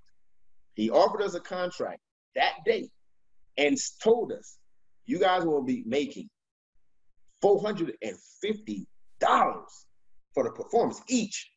We was like, "Say what?" But we was making $450 a month. That's what we was making. Our first gig was $400, and we signed the contract because, I looked at it. This is what I said on the outside of the theater. We all jumping. We happy still. I looked at Sam. I said, "Look, I ain't got to work at McDonald's because McDonald's at the time was $1.20 an hour. Part-time, I'm only making about $100 and some a month because I'm going to school. So $450 a month, I'm cracking. I got money." Now I feel that when we did get the job and went and did the gig, we had to pay for our own lodging, which it was a $600 a month for the lodging. $100 come out of your check. That's after taxes. So after taxes, we got $200 and some. So I got $100 and something. Now I gotta eat. So I end up every month with $82. I came home broke, but I came home satisfied with the fact that we did our first performances and got a standing ovation. That is my story. I'll continue it later because there's so much more getting up to it. Hey, we could be here. Hey, we could be here to next Sunday telling stories. Right. May not be done. Exactly. That is fantastic. Oh my God. I just heard some stuff that I had never, ever heard and I never knew about.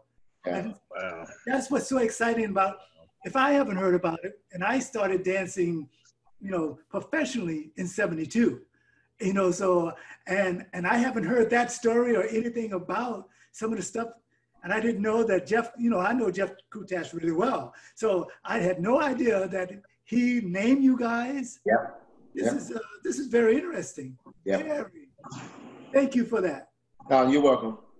Thank you. I've learned a lot today. A lot. Every week I learned something. I learned a lot about Sugar Pop, last week and a Buddhist stretch. And I learned stuff about Scooby and he's my best friend. And I know that when he told his story. So every week, if I'm learning, that means that everybody else out there listening is learning more so because I know some stuff. So that's what's important, that you guys are telling the story, not for me, but for everyone that's listening. And we have about another 20 minutes. And what I like to do at this time is like, have you guys you can ask each other, because I'm quite sure there's questions that you want to know from one of the other guys that they were talking at this time. So we can, I'll start with Cass. Is it something that you want to ask someone? I mean, I can start with Charles because, again, I'm just learning the stuff with him. And Pete and I have been in a group together for 6+ years or so.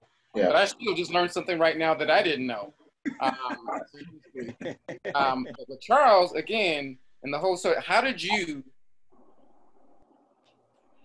they find you with the Soul Train thing? When did you first come to the Soul Train? Who found you and said, oh, go down to Soul Train and do it? How did that come about? Excuse me, gentlemen. I'm sorry. Give me 1 second. I'm sorry. Somebody's knocking on my door. Go ahead. But you guys can continue the discussion. Yeah. Okay. Yeah, that's okay. Oh yeah, I had a friend of mine's.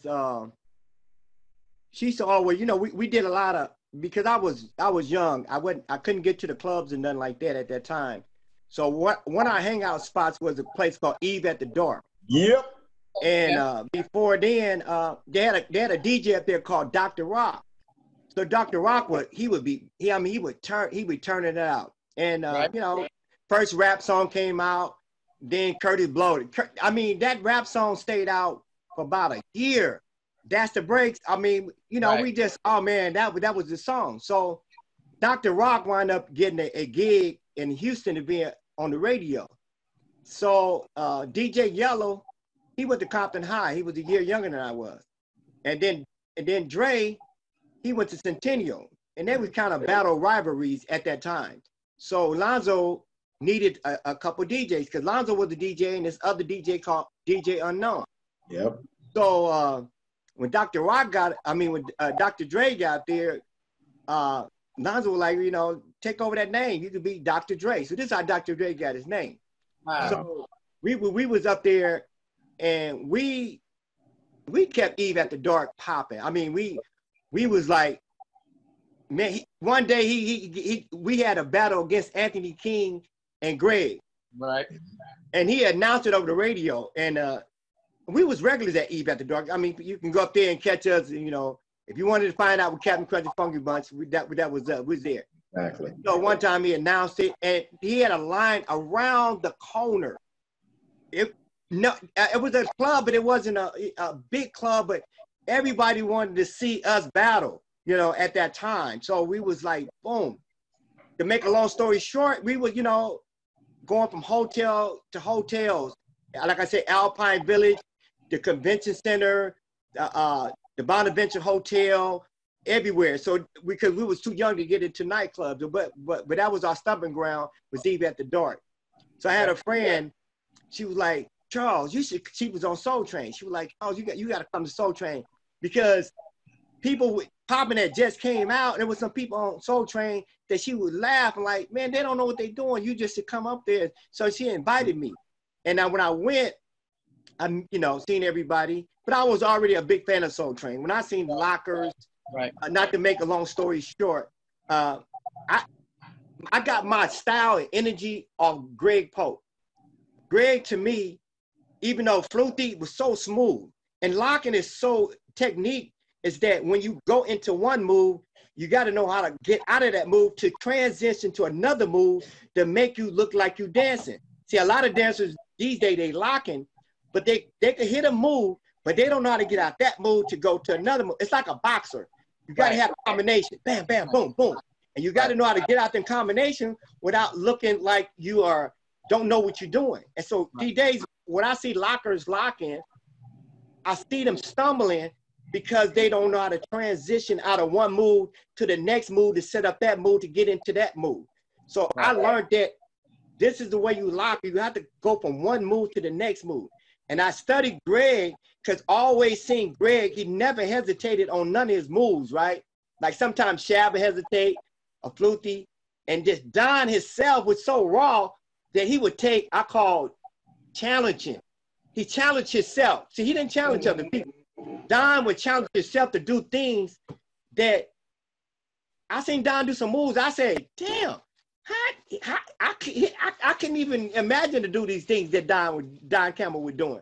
Right. Because he would do it and he couldn't even do it himself again. He was like, and that's when I got to a point. Like some things I would do as far as locking, I would challenge myself more so at rehearsal than I would do on the stage that we perform on. So our rehearsal was battleground. I mean, we would be in the garage and it'd be 100 degrees and we'll be dancing so hard and sweating. And I was at that time, make a long story short, I was a little playboy, right? And girls would come over during our rehearsal and it's hot. We up in rehearsal, we 2 hours in. Hey, Gary, y'all hold down. Somebody just came by. I'll go in the room, knock boots. I'm back to rehearsal. Jeff here like, Carl, what are you doing, man? What's wrong with that one? No, we're like, look, but this how much energy I had, right? So I'm up here dancing in the middle of rehearsal, go and make love to come back to rehearsal, because that's how much we rehearsed. We didn't even have time to have true relationship because we fell in love with dancing. We fell in love with dancing so much that our dancing was our women's. Okay, so we only have 10 more minutes, and I gotta go. Okay. I apologize, my brother. Okay, well, 2 more minutes with everyone else. Okay, go ahead, wrap it up. I just wanted to get that. That's how I got on Soul Train. Was a friend of mine. He just wanted us to get, to get into that. You went to Chicago and back and got on Soul Train. Yeah. Charles changed the rating to this whole program. And that's okay. It was all good. I love it. I love it. So now, since you just said that, why don't you ask someone a question? All right, Pete. Now, yes. Me and Pete, we go back a long ways, but we go back 78, 79. Right. And like I said, we talked about Ski, and I know how bad Ski wanted to be a part of y'all group because he always wanted to be a part of a group. Right. Because at that time, was like I said, it was just Ski and Lil Reggie. Yeah. And so, and he wanted to learn how to boogaloo so bad because he thought that would take it to another level. Just tell us how that you guys incorporated Popin Pete into you guys' group. Oh, I mean Ski. Ski the Rabbit. Yeah, Ski the Rabbit. Ski got in Ski, of course, we had the rehearsals. Ski could not. I mean, of course, great at locking and roboting. He just couldn't for his Popin and Boogaloo wasn't up on that thing. So Sam would never like, oh, you in a group. So he was almost like you're a stepchild group member in a sense. And the only thing that Ski can do is the twistle flex. He would do a twistle flex 800,000 times. I don't care who he is. Oh yeah. So one day, and he, of course, like Creepin said, did Ski Rabbit start practicing the way because Ski was living in Southgate at the time, and he would come back and forth and come and live with us, stay with us. And one day he came and was getting down. This is the time we was doing me, Robot Dane was doing the Playboy Club, Century City, and this was 81. And we did it again in 82. Ski practiced so hard that I had to put him, because it was like the group had dismantled. The original Electric Boogaloos, it was only me and Robot Dane left. So I put Skeet in, and then became me, Skeet, and Dane. And then I put my little brother Decky in officially, even though Decky has been a part, and then a friend named Lonnie. And then we became like the third generation of the Electric Boogaloo. That's how Ski got in. Ski got in because I just saw the growth. Like Ski was, like you said, Ski was this person. He was very competitive, very, determined, and I saw that, and that he just grew, and then me, him, and Robot Dane did the Playboy Club in 80 and 82, and that's how he just stayed in and out, group, and then we became the group that became official. I mean, the second wave, which is in 97, me, Sugar Pop, Mr. Wiggles, Skeeter Rabbit, Sam, and Papa Taco. This is the longest running group. This is 22 years. The original Electric Boogaloo was only a year and a half. That was it. Yeah. So that's how Skeet got in the group. Fantastic. Wow. Okay, yeah. So I'm gonna ask Andrew a question. So yeah, the group that you have it's the Hood Lockers, right? Yes. Yeah. So are you guys performing anywhere? Or are you guys what are you guys doing now? Or or is it a group that's just teaching now? So I want to know. We're doing sharing, teaching. Before the pandemic, we were actually on tour with Rennie Harris Pure Movement, performing in a show called Functified. That show had been running for about maybe 2 years, up until the pandemic. So other than that, we've been teaching, performing locally, and also battling locally, and we've done some battles internationally. We actually also had an opportunity to portray the original Lockers on American Soul this season. Oh, yeah, it was dope. Actually, yeah, that's right. That was dope. Yeah, that's right. That's right. Very good.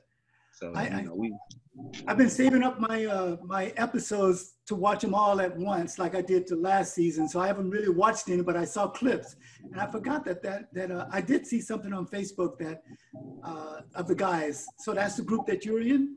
Yeah, the Hood Lockers. Yes, that's correct. And actually, one of our new members, we actually met on set there. His name is Lamont Chapman Construct. He's been locking down in Tennessee, where he's from. If I wouldn't have asked that question, we would have never known that. Yeah.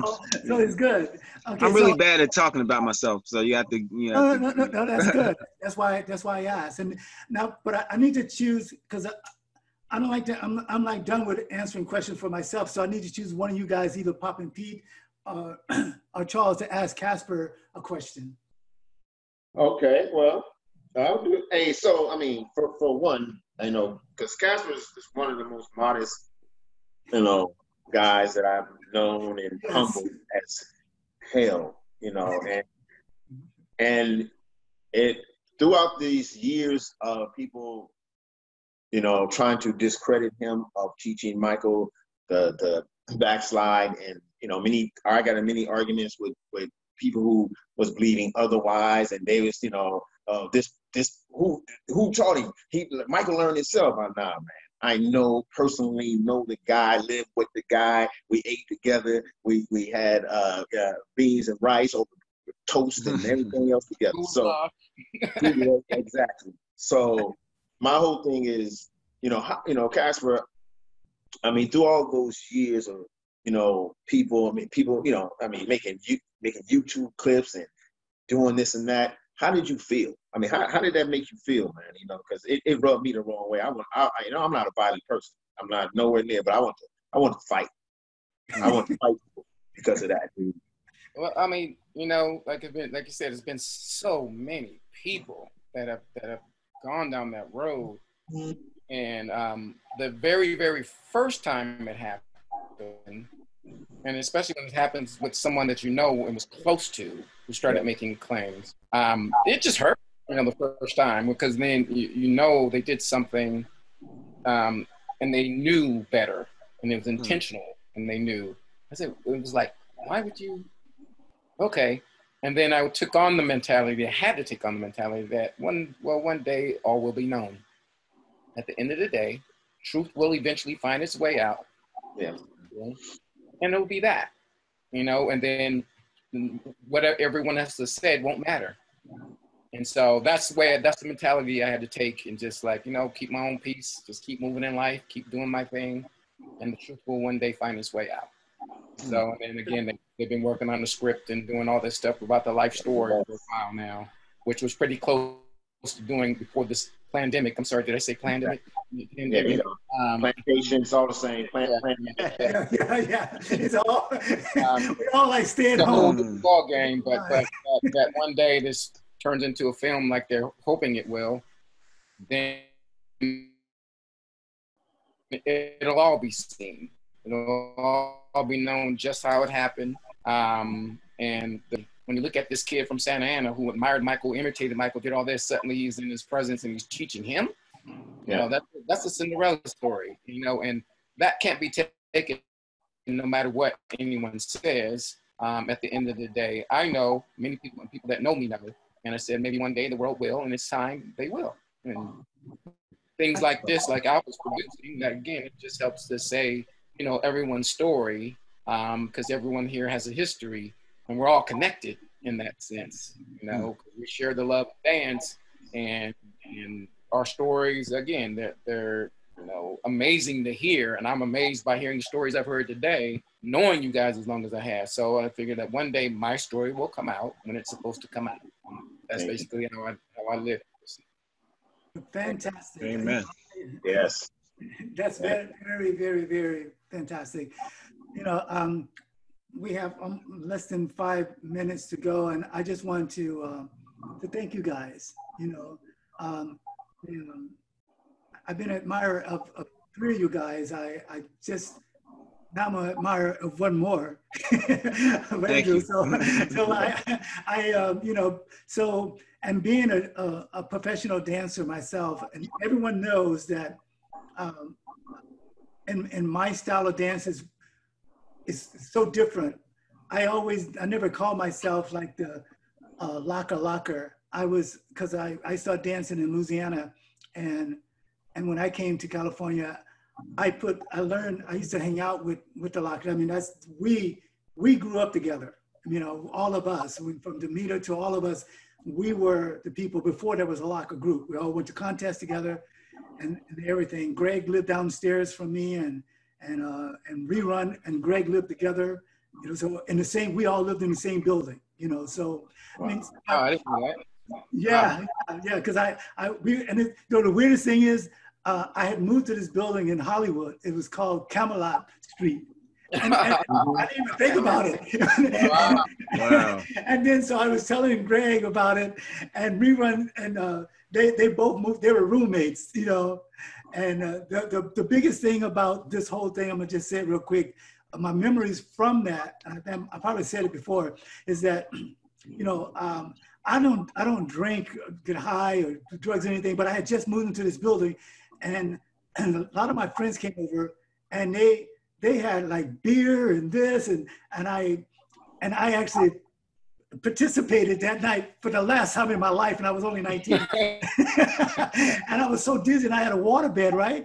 So I tried to sleep, you know, and I'm like rocking. So the next day, I was throwing out the mattress, and Greg said, "We'll take it." And so I took the mattress down. I bought a regular mattress and sit it into my box, you know, how they used to do the water beds, and sat it in their regular mattress. And I gave them the bed, and we all went out, but they put a hose, and I wasn't aware what they did, but we all used to go to contests together. They put a hose in through the window in the you know, from the outside, and they were putting water in the water bed. Right? Wow. But it wasn't a bed. It was just a mattress in the living room. And I got home before them. And it was like, I peeped in because I saw water, because we go down and the water was coming down like this out of their apartment. So I ran upstairs and I saw the hose still in there. So I ran and turned it off, and I pulled the hose back, but I couldn't get in there to do anything else. And when we laughed about that for years and years. And flooded the house. Wow. So that's my story about those guys. But my locking style is totally different, and I have no shame of it. I love the way I dance. I made a good dance career of it, but I know I didn't ever dance like them, and I could have, but then I was so used to the way I did, and I was winning contests the way I danced. I just take it as locking the way that I learned all the fundamentals, but I just kind of like base it the way I wanted to. And when I met Casper, we were in the second generation of the lockers when and that's when I met Casper and Cooley and stuff. And that's when he mentioned lockers. That's when Greg and Tony Gogo and Slim and Deputy and Stan the Man, we were all traveling everywhere as the lockers, just like all the other groups. You know, you have generations and da-da-da-da-da. But that's all I wanted to say about that. But I wanted to thank you guys so much. But can I say one thing? Yes, sir. I mean, I'm going to say it quick. This is just giving admiration. No, you take your time. But look, this is what I want to say to my brother Charles Washington, known as, you know, Captain Crunch, man. You know, a lot of people, you know, out here in this world don't know the people that was in the beginning or shortly after. Yeah, and I'm talking about, you know, he's there. He's from with the locking. Then he transcended to the popping and boogaloo and doing everything. But people have not given his due propers, man. For me, when I saw him actually, I mean, he was popping. He caught my attention because he was one of the guys in doing it that had, when I say own fit, people say style, I say feeling. Because style is something that I look at. If you have the foundations like doing locking, you can have your own feeling inside of locking, but as long as you got the technique down. My thing is his signature, his feel, how he did it, how he approached it. He popped with power, he popped with finesse, he popped with funkiness. Everything he did it was a bounce. Now, and a lot of people didn't know that, and a lot of people in these days don't do it of that caliber. You know, I mean, it's great dancers now as was back then. But for him, his name needs to be said in the same in the reference as mine, as Sam's. When I'm saying it in the sense of he's a pioneer, he's a trailblazer. He helped build what especially LA, Compton, we all mended, we all crossed paths. So I can't thank him enough to be, and he's probably one of the only, he don't even know this, I'm about to say it, he's probably the only, back then, the only person that's when me and him never battled, because I was like, man, that's that. You know, so because my respect for him, and I know he can get busy. So, and he had, like he said, he had arsenal. It was people who can dance and people who can do what they do. Then people can dance and have arsenals. And he had a lot of arsenals that I would have to dig out of bags and all kinds of things to keep up. So, Charles, aka Captain Crunch, bro, love you, man. Last time I seen you was at Skeet's funeral. We hugged out. You know, my respect for you has always been on a high, and I'm always gonna big you up. I don't care. I've done it. I put you on my. I had to let people know on my page. This dude right here, he's a legend. And don't sleep on him. Y'all should know who the hell he is and his group is. So that's right. You, the same for you. I mean, the same with, like I said, Electric Boogaloos for street dancing. You guys, man, y'all took it to a. Okay, y'all took street dancing where the locking was dying down. Y'all brought street dancing alive to another level. You know what I mean? Because thousands of people around the world wanted to learn how to pop lock. You know, and not thousands, but millions of people really wanted to know this brand new dance. And you guys kept street dancing alive, where breaking came about, hip hop came about, and it was just, you know, like I said, all the respect that we had for each other dancing was remarkable. And I just wanted to say to Alpha, you know, like everybody, what made the locker so unique is that none of them was the same. All of them had different styles. Right. And you had the best ground movement. You had the energy. You knew how to get into your moves. You know how to get out your moves. It wasn't just a locker. You had a style that nobody can duplicate. And so that in itself is so remarkable when nobody can duplicate you. And so that's what makes a great dancer. See, a lot of people could duplicate a lot of people. Just like Popin Pete, nobody can duplicate you. That's what made you different and made, you know, you remarkable as a dancer. So, you know, anybody can copy everybody, but when nobody can duplicate you, that means you have done your work, making your style your own. And even like when Casper, you and Cooley and Casper, man, you guys, it was like around the world.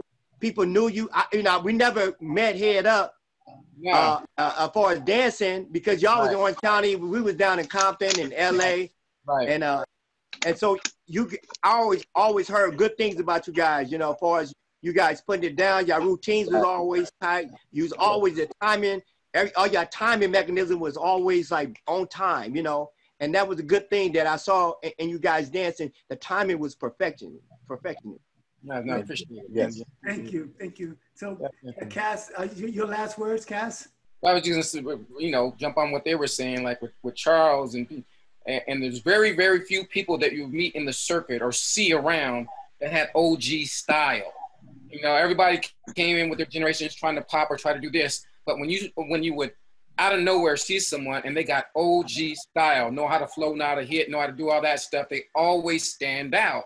So when I first saw you on Soul Train and saw that, again, hearing about you way before any of that, Captain Crunch and the Funky Breath, I heard from Jeffrey Daniel was the first one that told me about you guys. And he was like, no, I never heard of them. He said, yeah. And so he schooled me up, but I never knew who you were until this very day. Is the first time I'm knowing that this is the Captain Crunch and the Funky Bunch I've been thinking about for years, even though I had seen you and just didn't know that was you because you stood out as one of those OG guys that I said, dude's got, the energy was off the chart, always been off the chart, 110%. But the OG style to go with the energy, that's a whole different deal. And I was like, man, now I'm like, you know, I'm like, feel honored here to be like, okay, so I know one of the OGs from that. Now it all makes sense why your name was as big as it was because you're OG with it. And so not many people can walk with that behind their name basically and back it up. So anyway, it's a pleasure talking to you on this deal here. Oh, same here. Alpha, I just wanted to tell you, I really appreciate this forum because there's a lot of misinformation out there. A lot of people call themselves OG, and to me, it's just a lot of people that's old. They ain't got the G because they ain't got what it is. So, you know, so when I go to these seminars and these people, oh yeah, I did this and I did this, and I'm up here like, I never heard of you.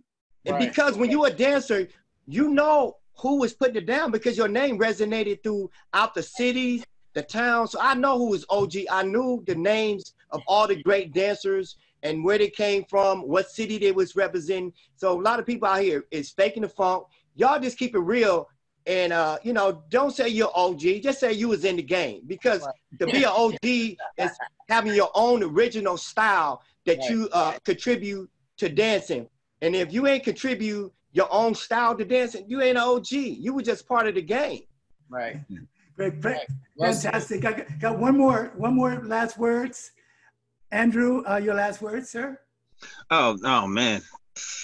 We went thank over, you. So, but it's okay. Yeah, thank you. I've learned a tremendous amount. You know, this is one of these talks has been one of the things that's been on my bucket list in terms of like wanting to connect with older dancers from older generations and just kind of, I guess, getting confirmation on how I feel and the things that I've gone through. And, you know, so, you know, I've watched all you guys my entire life.